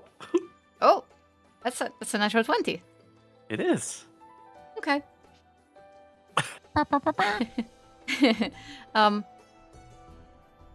Pip, you're gathering the courage to actually start moving things around, and you're convinced. You're applying the things that Pontifex has been teaching you, and you're walking around like you're a proper investigator, and you know exactly what's going on in here. And it just really feels like this place has been abandoned and has eventually just surrendered to the passage of time. It doesn't look like whoever lived here left, like packed their things. You find drawers full of items that have rusted away over time, clothes, like an entire closet full of them. And now that you can take a look at multiple sets of clothes, this feels like a place where an Etara Va would have lived. You spot like the way that they decorate their clothes with feathers gives it away pretty quickly. The roof seems to have collapsed due to age rather than anything hitting it, and as you're shifting through the rubble, you're beginning to find things of note that actually give you an idea of what this person was even doing here in a location like this. The drawers were full of strange metal instruments that didn't really tell you much, but you kind of understand when under the rubble you find something that has fallen over that was standing on like 3 metal legs. And if it weren't for the fact that Aren has one such instrument at the very top of his tower, maybe you wouldn't have known what this is. But under the rubble there is a broken telescope. And you're putting together that whoever lived here used to study the sky. The one item that somehow seems to have survived over time, completely immune to being weathered by the passage of time, is an item that's about time itself. It's a small little hourglass. The sand inside is pure white. Yeah, Pip will pick that up, and if there's is there like an old blanket that was left on the bed? Yeah, there's plenty of blankets left there. Well, it is a warm environment, so there will be like a thin one. Okay, Pip's gonna grab like the sheet and use that as sort of like a way to carry a bunch of stuff out of here. So he's gonna take the telescope and like A little bundle. as much clothes and random trash and garbage that he can possibly put in that little bundle, and he's dragging it out.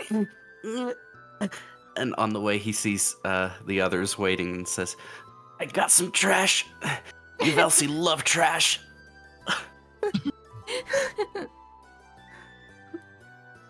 Pip, They do. is this yours to carry? Yeah, I can carry it. That is not what I mean. This Whoever is not your home. Whoever lived here has been gone for years and years and years and years and years and years and years and years and years and maybe more years.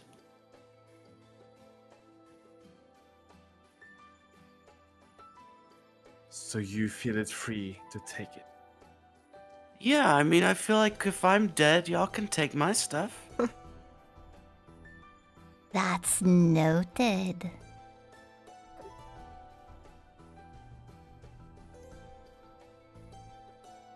I mean, it certainly doesn't look like anyone's planning on coming back for any of this.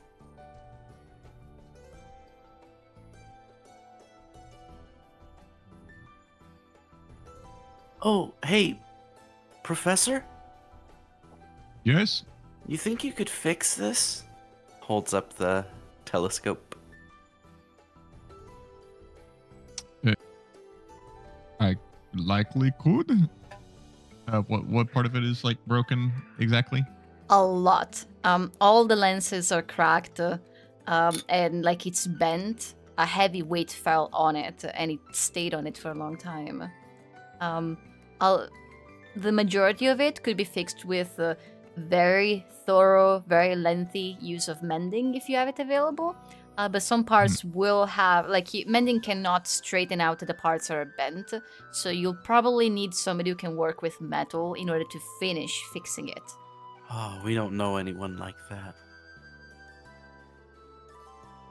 I could fix most of it, but the bent bits, maybe asking Tekka. He's good with like tools and such. And just being really strong. He could Right. just... It might be better actually to go to Tekka first and have him try to straighten it out, and then any cracks or breaks or anything of this sort, I can deal with. It might take a bit of time though, that particular spell. I don't actually know, but I have a wand that can do it. Tekka,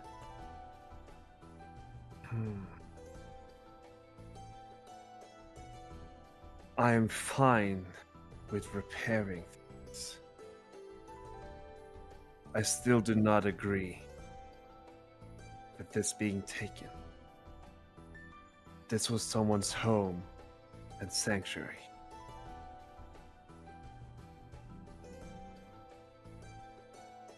what if I left my world point card information so that if they do come back, then they could ask for it back?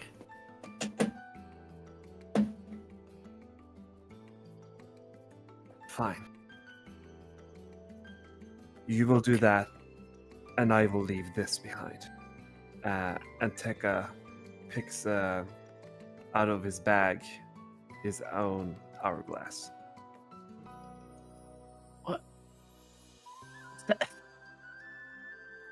Is that to count how long it takes for them to get back? No. This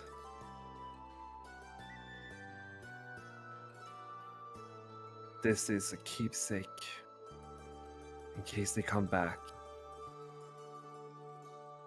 And we will return what is theirs. Okay. It goes back in and scratches his world point card information into the table with his knife. You have further ruined this place. That's For a why good we time. Plurnans are here. And now everyone who comes past here can contact you. Yes. That's what I'm counting on. Oh, wait. Hey! I have an idea. I wonder if I can try and find the person who lived here. Since I have stuff that belonged to this person. I pull out the scale. I cast scrying on whoever owned these clothes.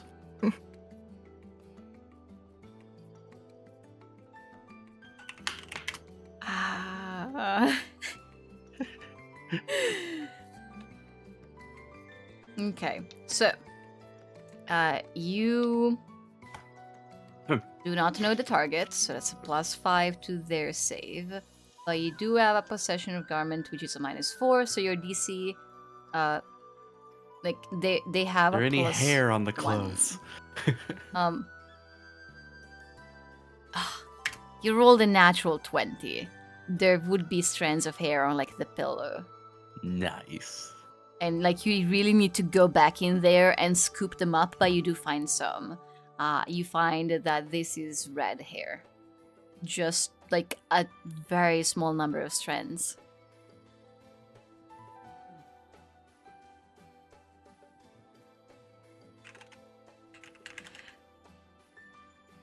So what's your DC normally for spells?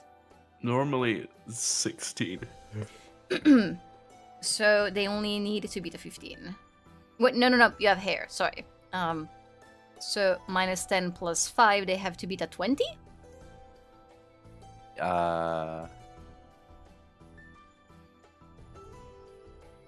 21. You normally have a 15 or a 16? 16. Oh, 16, okay. 21. And it is a wisdom saving throw.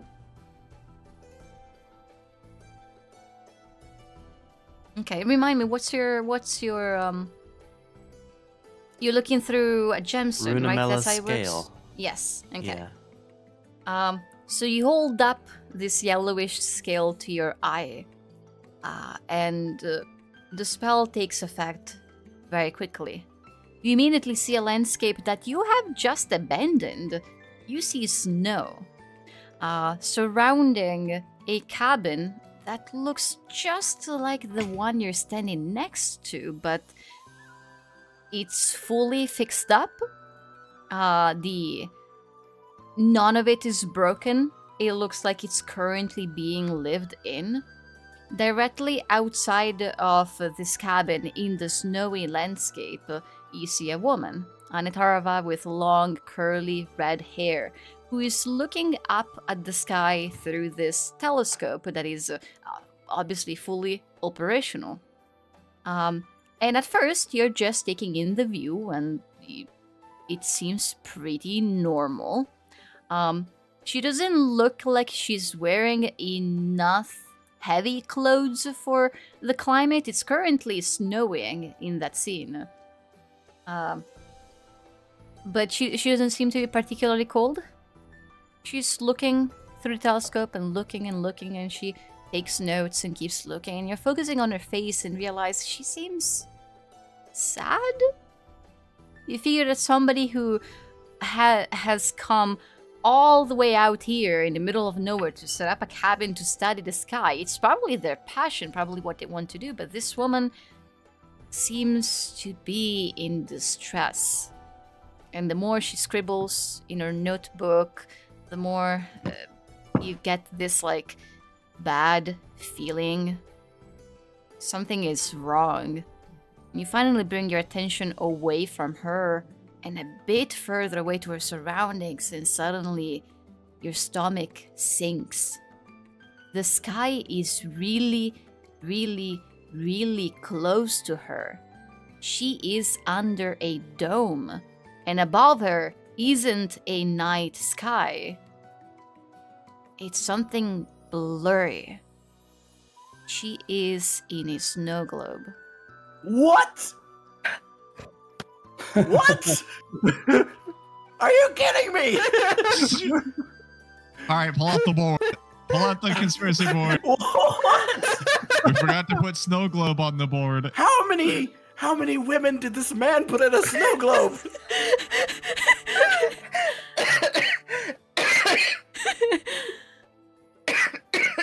All right, next scrying target is absolutely going to be whatever the heck his name was. I gotta find it. But I can't cast scrying until after a short rest. What was his name? I gotta look. Heck was his name? The snow globe person. Nui gave you the name. I'm almost Nope, there. Not this one. I'm almost there. Let's see who gets to it first. Huh. No, I scrolled past it. Huh. Oh, Outlander. Outlander. I trusted a man. He was charming, kind, with a warm smile, always made me laugh. I thought we'd always be together, and so did he, but he had different plans. He saw me as a thing. I seem to be very far away from him now. His name was Outlander. Yeah. Okay. So he's a serial offender.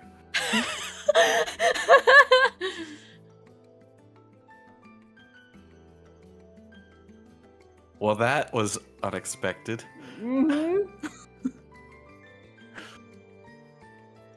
Pip just exits the scrying spell and has the most bewildered expression on his face. And he does what I did, which was go, "What? What?"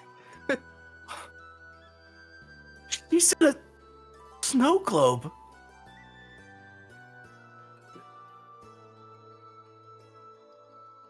Like Nui. Yes. And I see no snow globe here. No.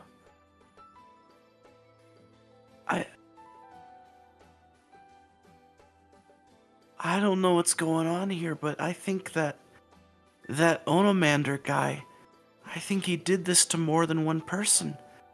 Unless there's a lot of people that just put people in snow globes. Where did you find that other one? Glimmer had it. I traded something shiny for it. Do you know where she got it from?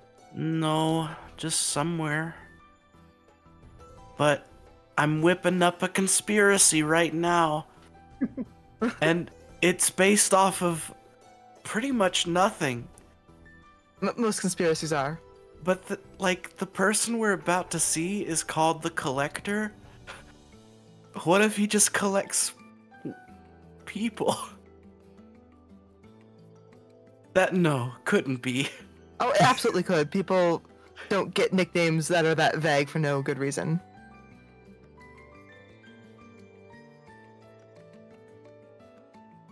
I gotta look into this more. Next time we rest, I'm gonna see if I can look into this Outlander.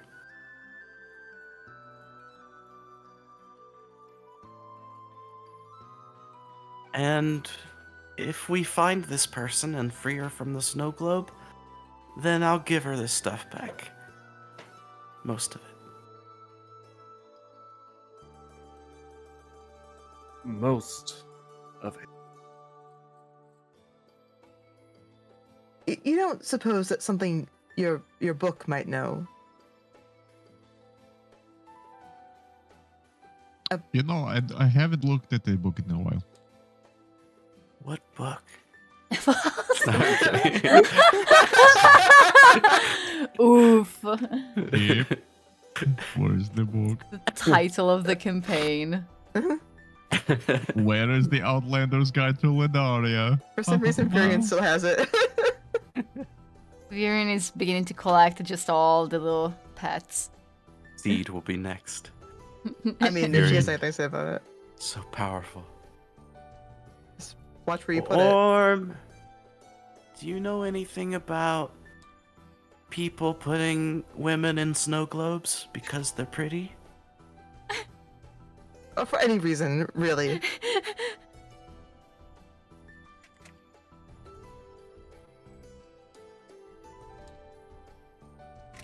Well,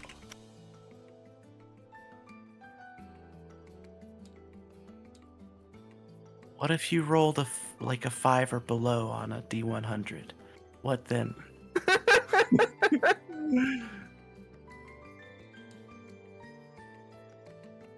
You're right. Go for it. True.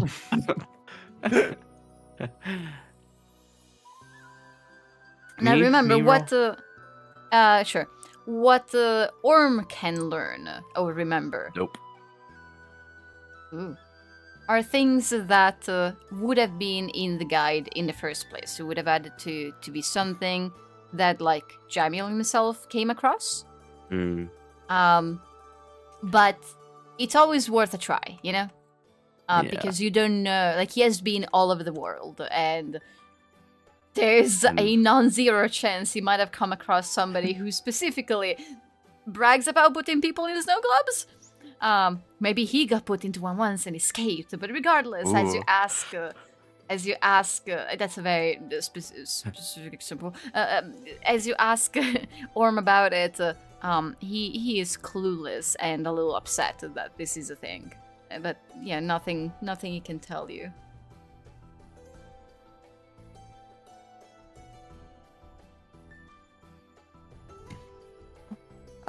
Thank you for trying. Orm feels bad he couldn't help. It's okay, Orm.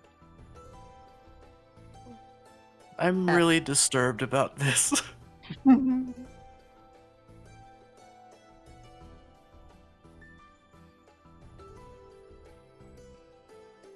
Aren't you happy I remember the book?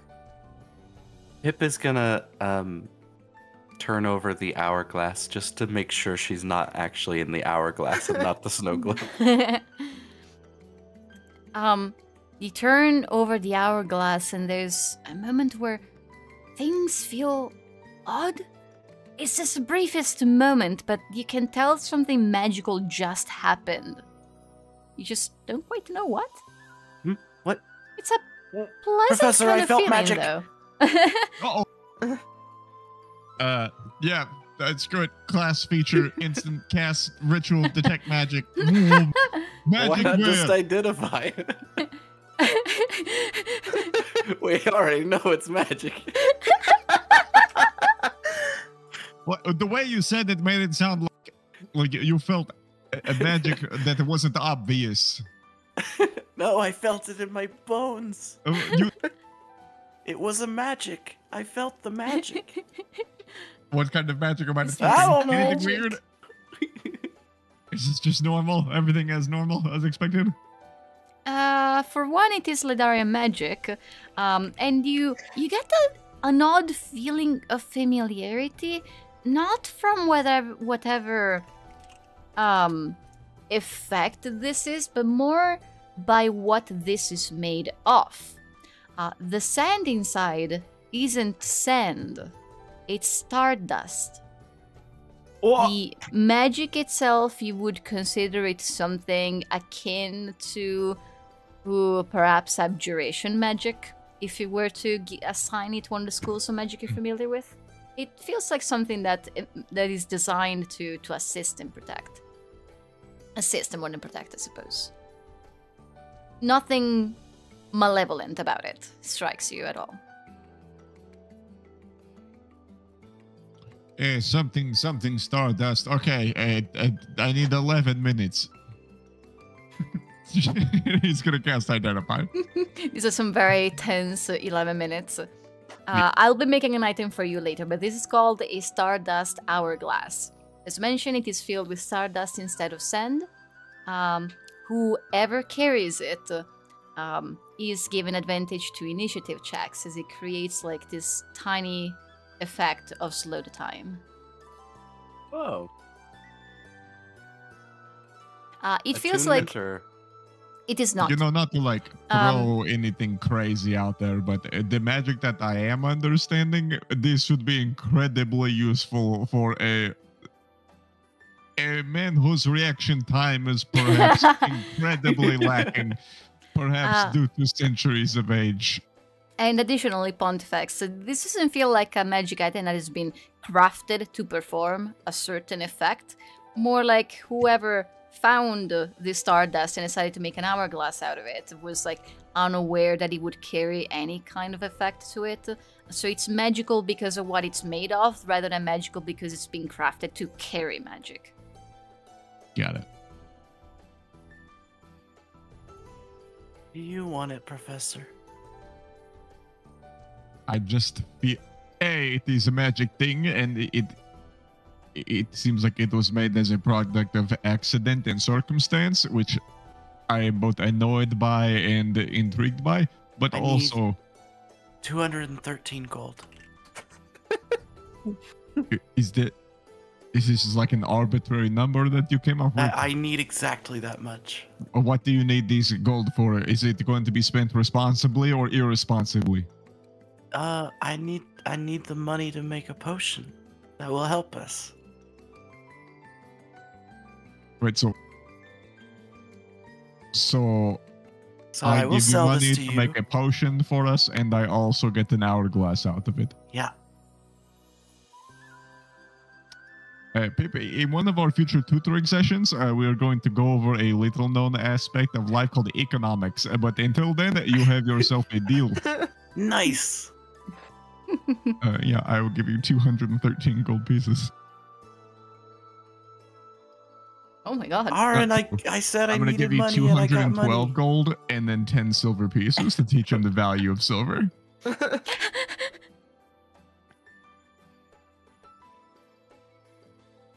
I could give you the 213, but then you wouldn't learn anything. I am a businessman. Baby steps, Pip. Baby steps. Just slow down now. All right, everybody, hop on your cows. Got places to go. Snow globes to see. The professor is going to run the thread of his amulet of the goat, and he's going to basically thread it through like the arms of the hourglass, or like tie the hourglass to it so that it's like there with the amulet as just like a doubled up Flava Flav kind of chain. So he just has this dangling Stardust hourglass hanging off of his neck next to the god of who probably doesn't like that stuff. Like, stop playing with time. No. I want to go fast. Secretly a hedgehog. So, what's the plan exactly? Keep traveling. And after a brief rest in the evening, try and scry on Outlander. Okay. And is Pontifex holding on to the hourglass? Yeah, he's threaded it onto his necklace after buying it off of Pip.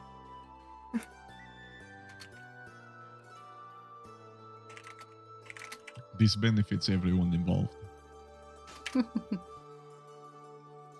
I feel like, I don't know why, but something in my head tells me, it's something about my dragon chess is telling me a wizard is better when they go first and not the last.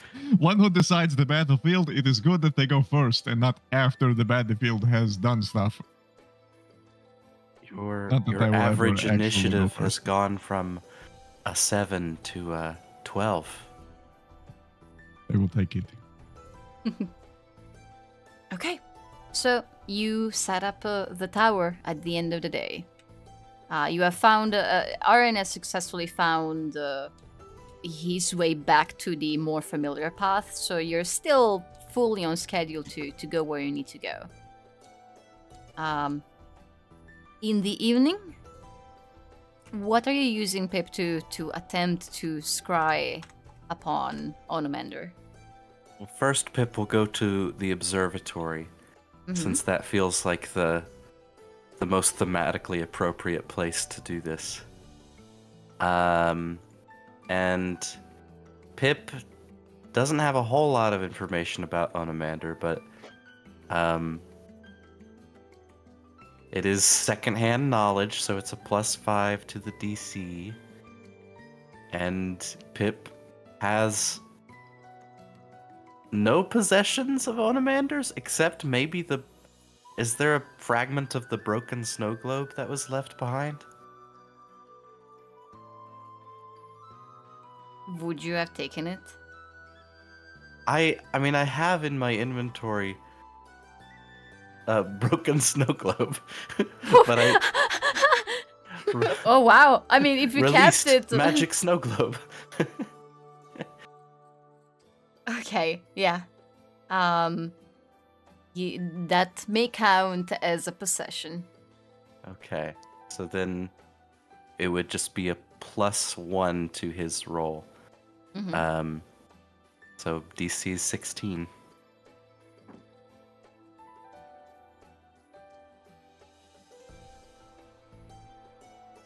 It's evening.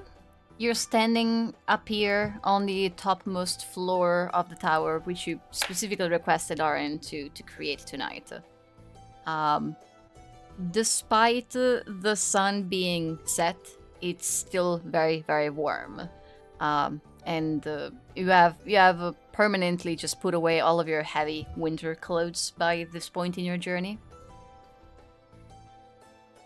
So you look out. It's dark all around. It's quiet, dry, warm. You can just barely see the color of the stone at the base of the tower, that intense red that is getting more and more saturated the further you go.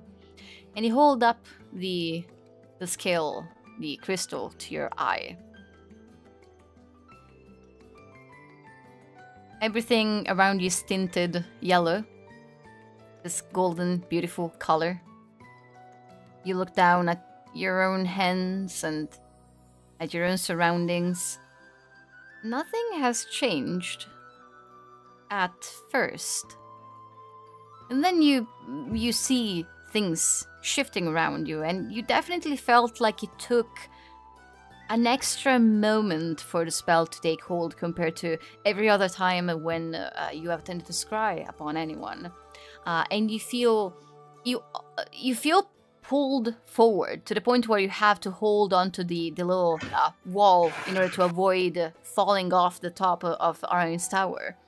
And so you cling onto it and you try to pull away. It feels like you're moving across great distances, so rather like you're being pulled forcefully. By the time your sight settles, you're looking straight into the eyes of a creature. Something much bigger than you. The eyes are this brown, dark, almost black color. And they're not human or humanoid. For a moment you feel like you're actually looking at the visage of a cow or some kind of animal like that, and then as you're attempting to put a bit more distance between you and it, you realize it's actually an elk. Not one that you would have heard of or come across previously. It has its horns, or I think antlers is the right word, are made of ice. They sparkle. They're kind of see through, and it has a mane that is gorgeous. It's very, very colorful, and it shimmers, and you would have seen this in your life. You would have seen auroras above in Ledaria's sky, and the main, it looks exactly like an aurora would be in the sky, with the colors shifting a little bit and undulating, and it would be beautiful if it weren't for the fact that you can feel that you are being stared back. Like this creature knows that you are looking at it, much like Bramblesuit did when you attempted to scry on her. And you didn't know it was possible for an elk to grin, and yet there it is. Mouth twisted with amusement. What would you like to do? Pip's just gonna keep watching it. See if it is gonna say anything. Okay, you hold onto the scale, and you maintain your footing. The elk is merely standing, and you're trying to make sense of the landscape, and you have to actively focus on it. The vision itself is trying to slip away from you, and it's like you're back near the broken rib, where everything is covered in snow and is cold and white. The creature is merely standing there, and yet you feel like you're being pulled, as if like a force is holding you by the by like your shirt, and keeping you really close to this creature, until you feel that same force throwing you to the ground, and you nearly drop the scale, and you barely catch it, and the scrying is over. And you can feel that you only scryed upon this creature because it allowed it. And the scrying ended because it decided it.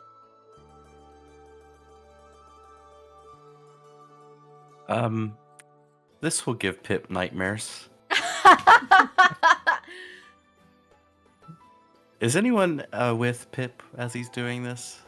Or Would you was have he asked for alone someone up here? to be there? I don't know if he would have asked for it, but he wouldn't have, like, wanted to, just be alone specifically. So it would have been fine if someone else wanted to be there. But if not, that's fine too.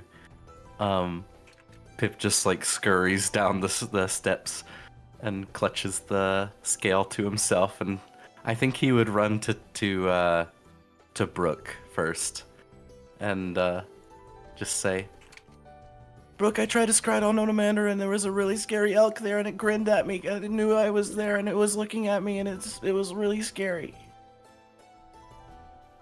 An elk? A elk with teeth! And a rainbow mane! Oh, that's a lot, Pip. It was so scary. Well, and it pushed me, and I don't know how it did that. how did it feel that someone put something so terrifying into your head? It was horrible. Would you like to do that upon other people? What do you mean? You know what you did to Sunny. Time to learn a I lesson. didn't know she hated clowns. Well, did you hate moose or elks before? No. See?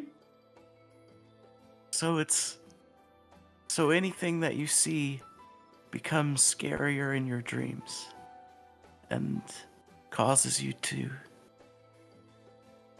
Well, okay, let's be honest. Probably not anything, but clowns and grinning elks, they sound pretty spooky because that's like something not that usual. So you said he knew you were watching? Yeah.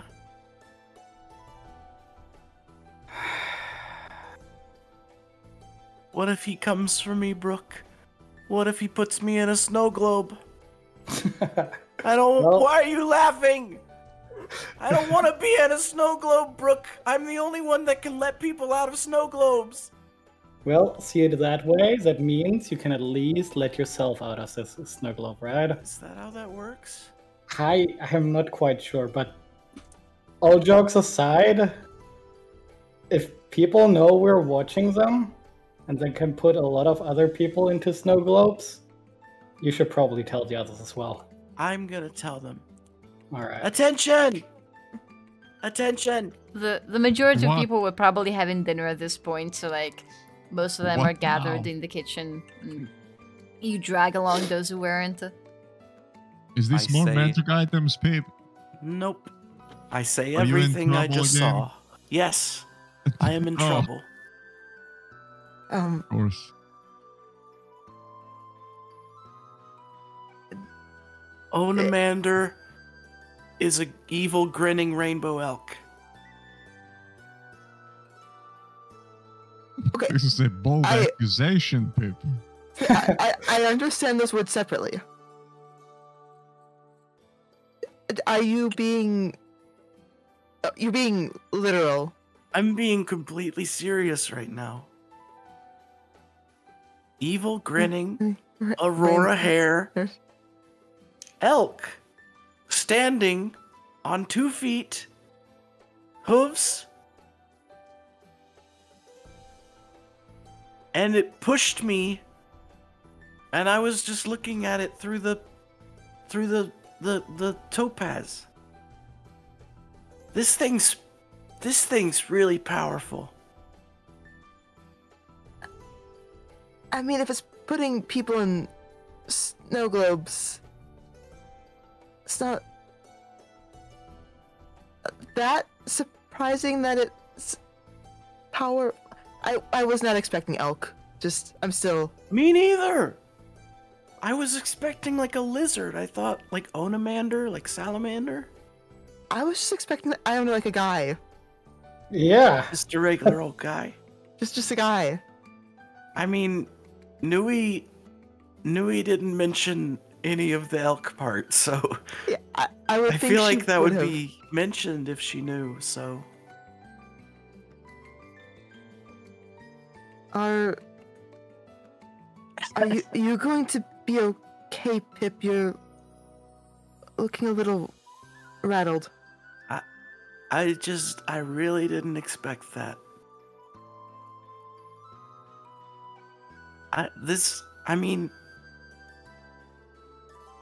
He's got to be stopped, right? I mean, how many people has he put into snow globes?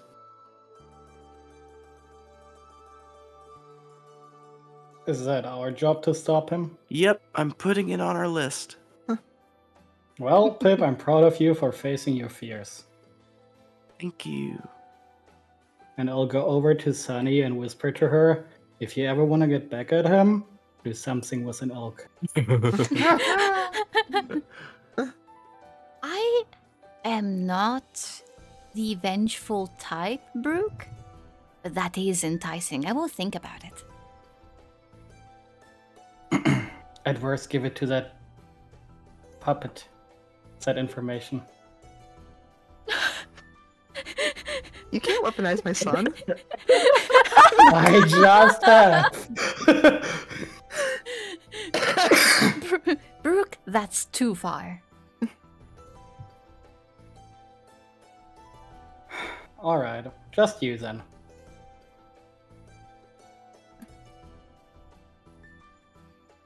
You can tell that the gears are turning in Sunny's head.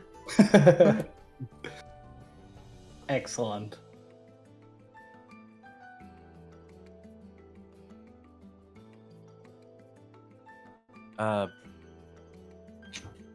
Sid, Jory, I would like to commission artwork of the grinning elk with ice antlers and a rainbow mane. Pay me. Damn. That's... I'll pay you in nope, I'm not even gonna say it. Exposure!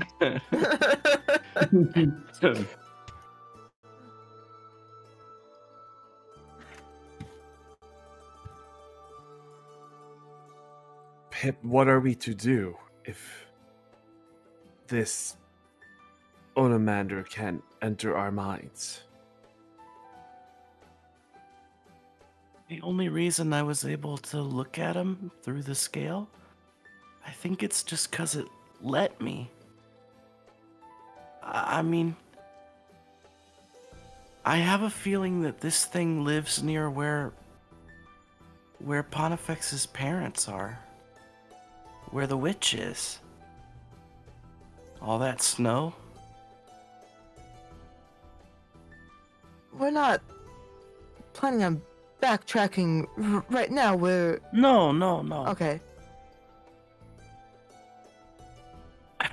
I don't even know where to look if we did. We'll just keep our eyes and ears peeled for any other mentions of rainbow elks that might put people in snow globes. I don't know what else we can do, especially if, like you said, you only saw it because it let you.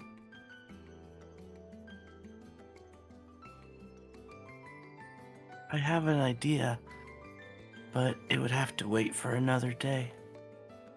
I might be able to talk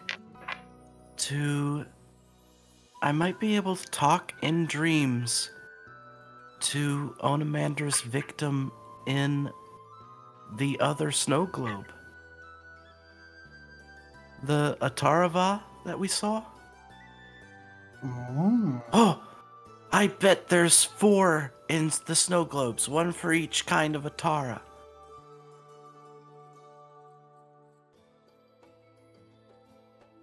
Oh, because he's a collector. I don't know. That's just a theory. We're assuming that this collector is one and the same, with really no basis to go off of other than... It's an enormous assumption. It's a big assumption. I'm not going to discount it because really somebody who calls himself the collector and somebody who puts people in snow globes, I just have a gut instinct that they're the same sort of person, at least. We're gonna meet the collector and he's just gonna be like the nicest guy. And we're all gonna feel really bad. And he's gonna be perfectly normal and not a grinning, toothy elk.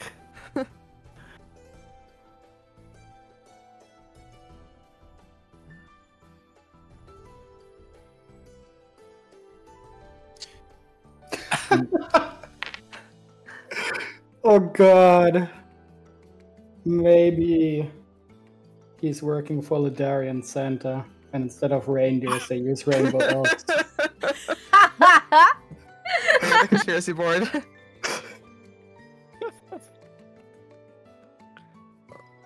Please.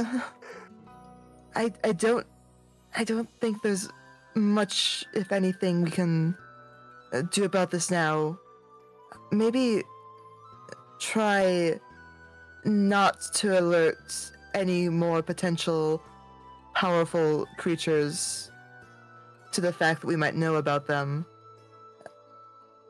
Sometimes it's best just to stay off of things' radars, if you can. Okay. I'm not gonna scry on Magdragach Nuneth, Lord of the Skies. Rattles off like 5 different names. Probably a really, really good idea to not. I might scry on Nuneth. I'm really curious about that one.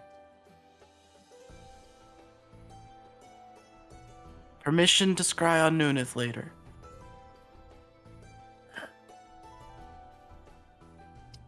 Do As we much as I really feel want like it more might be eyes? a bad idea, it could also be good. Nuneth. Something about Nuneth involves my parents and where they might be.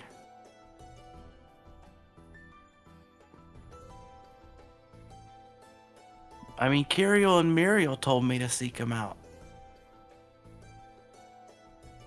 I'm so sick. I mean, This may be an obvious question. You haven't tried scrying on your parents, have you? Holy crap, I didn't even think about that. Hold on. Holds up. Topaz.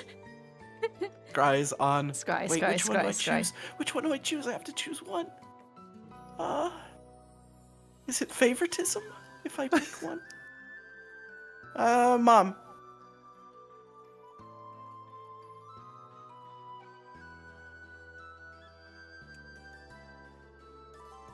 Okay. So saying Elk happens. stares still back at you. No.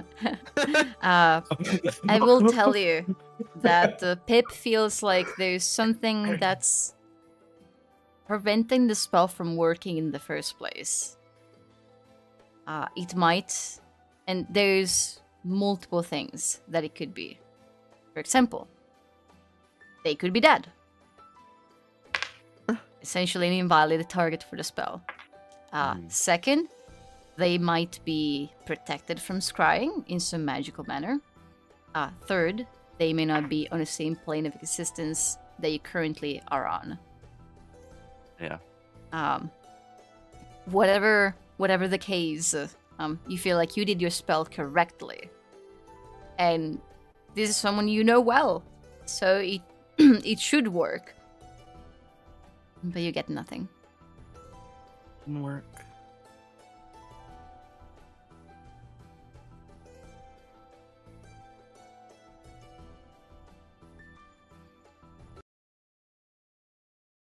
Oh no. And Guys? just you're in the tower. I would just Oh, thank goodness. battle music begins. The elk appears. Surprise!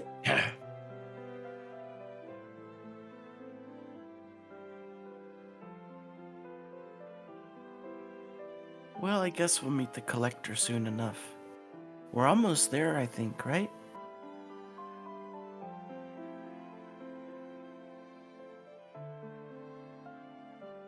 I've just been following Aaron. Honestly, I've kind of lost track of time. Right. If Aaron says we are close, then we're close.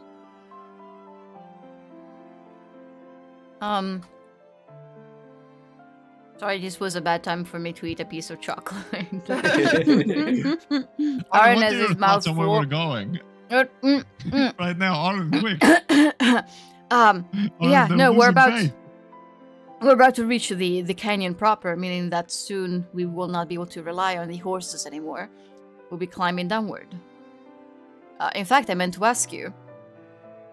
We could stop by that same cave that we came out of if we want to visit Tenart. We do have some metal to drop off.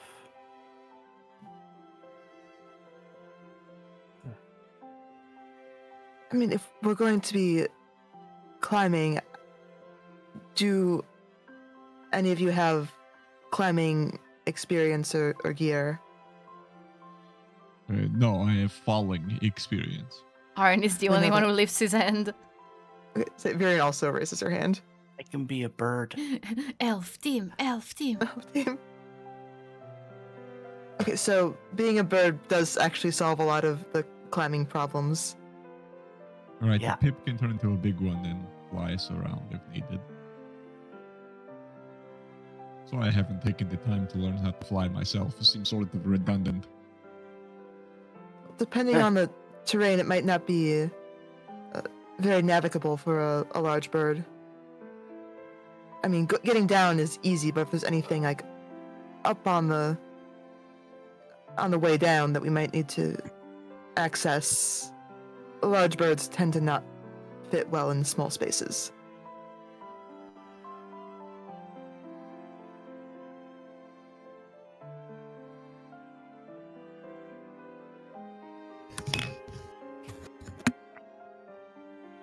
Sounds like a plan. Well, sweet dreams. Don't dream of elk. would you like someone to stay with you tonight, Pip? Yeah. You could hug me under the blankets. Nope. Well, Nope. I am made for this. Nope. This used to be my original job.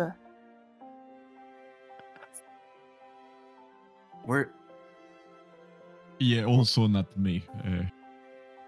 If you want, I could leave Seraphis with you. She's a bit attached to me, but I'm sure that she wouldn't mind being little spoon for a child or something. Is anyone going to hug me?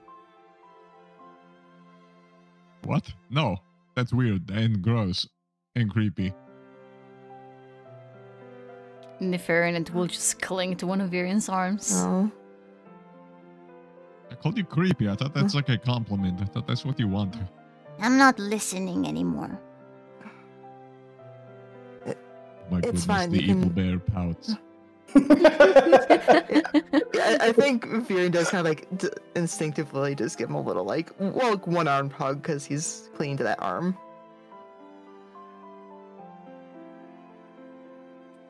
Nefarian remains quiet. Either way, whether you want Nefarionets or not, I can make sure no elks come in. no elks, please. No elks.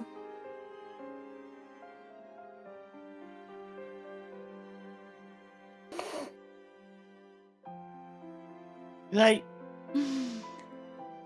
Well, I can tell you, Pip, that in your dreams No. tonight, No. you have an elkless sleep. Oh god. Oh. No.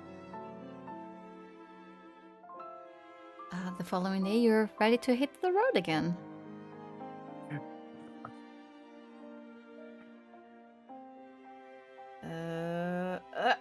Bloop.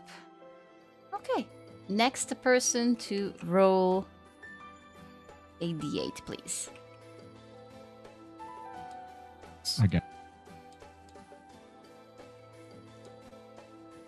8 or 1. Okay. It's the opposite of 8, but okay. Oh no. 1. Hey. Hey, Hey? I wonder if Hey. Pip could try and summon drippers. Trippies? Drippers. Remember the drippers? I do. The little lizards. I bet they're good at climbing. Maybe. Or they just slide off of it on account of being very drippy. What's the challenge rating that you can summon animals? Up to 1. Oh. Unfortunately not. Or up to 2, actually. If 2 is still not. Oh, dang. Them Trippies are no drippers. joke. I guess we're like 7, level 7 when you encountered or so. You need about a right. like polymorph into Driposaurus Rex kind of, Yeah. you know, Triceratops. So at this point, you are still approaching the canyon itself.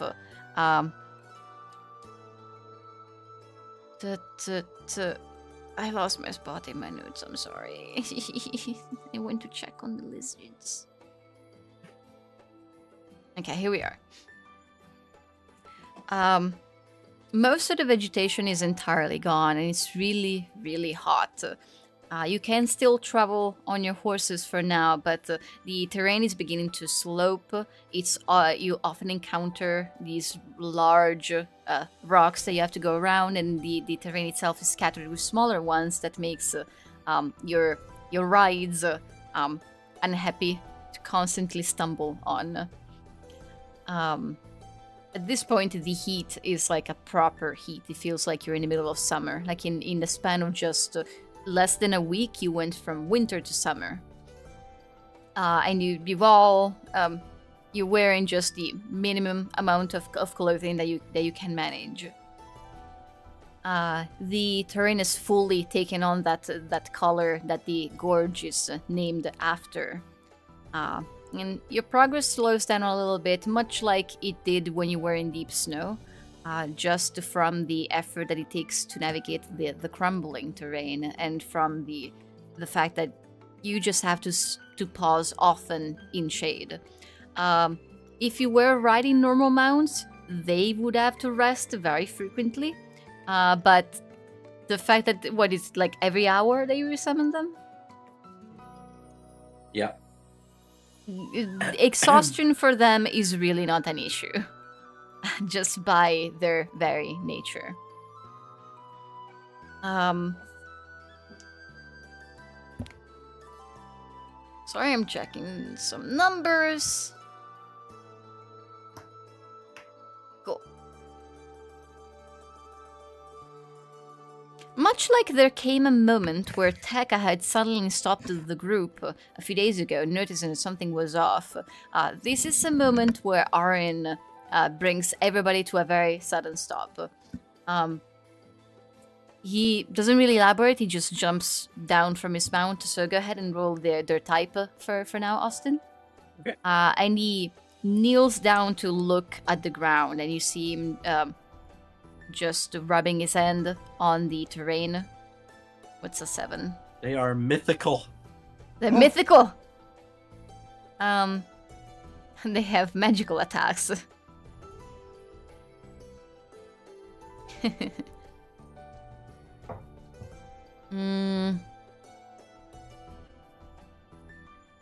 When Arin stands back up, he looks worried. He gestures at the ground that he was just looking at, and you can kind of see these markings. They're long and thin. They look like scratches, and there's multiple here and there, even on the surfaces to your side where the terrain suddenly slopes up, almost like you're in a mini canyon of sorts. He says, "There's monsters around here. They're called golden claws, or something like that. Lots of them, a big group. We probably want to get out of here as quickly as we can."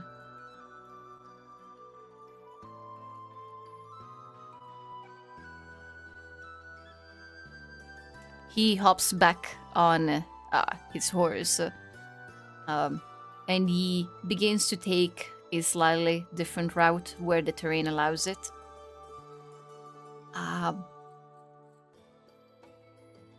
2, 3.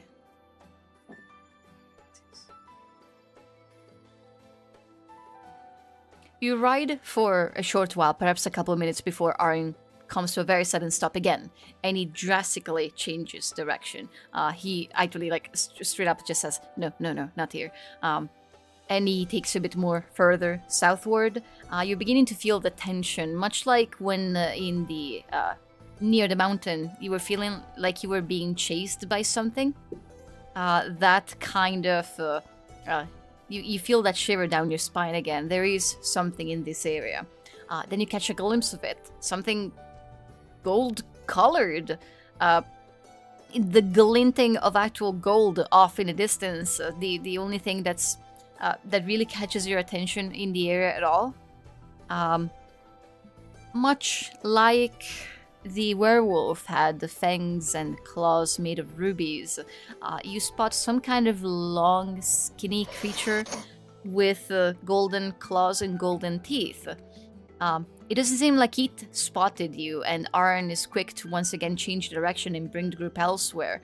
And then ahead of you, you spot another, and he turns around, goes another way, and then one more of those creatures. And it's beginning to be apparent that you are surrounded on this kind of vast terrain. Everywhere you go, you seem to see them prowling around and sniffing for your smell.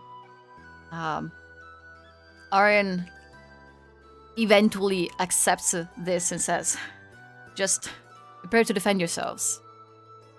And we will begin combat next time, because it's not worth starting it now. No. Oh. Uh-oh. Ah.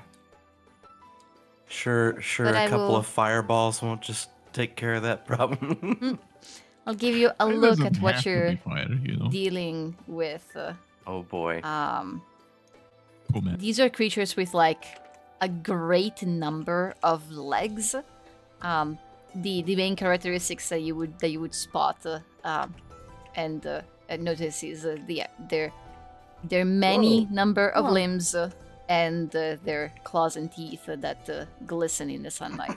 It's cute. It's you need to stop finding monsters I want cute. one. Please don't adopt Sure these. would be a Is it a shame beast? if Stop a Can I- making them bludgeon friend ball shapes. with the Can break I all of their understand it? legs. And that's what we call session. Ah. What CR is this and how do I turn into it? I want to befriend it. I want one as a pet. Pip, Please could you Please use summon bees these on the afterwards? damn map. Maybe. Oh. Are they beasts or are they monstrosities? Beasts. Yes. Oh my god. Wonderful. Do they have a climbing speed? Probably. Put your minis down. Right here. Yes, Mom. Do you have minis Where for am the I? horses, Austin? I have one horse and I need eight more. Duchess? Okay. Then I'll work on this in between sessions. 8 mythical horses. 8 mythical horses. Here you go. Okay. Here's a grid. So yeah, I'll be calling it here because otherwise if we start combat now then we will go way over time. So thank you for playing. Will I have all of you next week? Should, yeah. Yeah. Yeah. Happiness! I believe so. Alright. Well then, I will see you next Sunday. I hope you had fun. I hope you got spooked. Yeah. And I hope you come Absolutely. back for more. I'll be back. Yay! I, Alright, then I'll be ending the stream now. Bye bye! Bye. Bye bye. bye.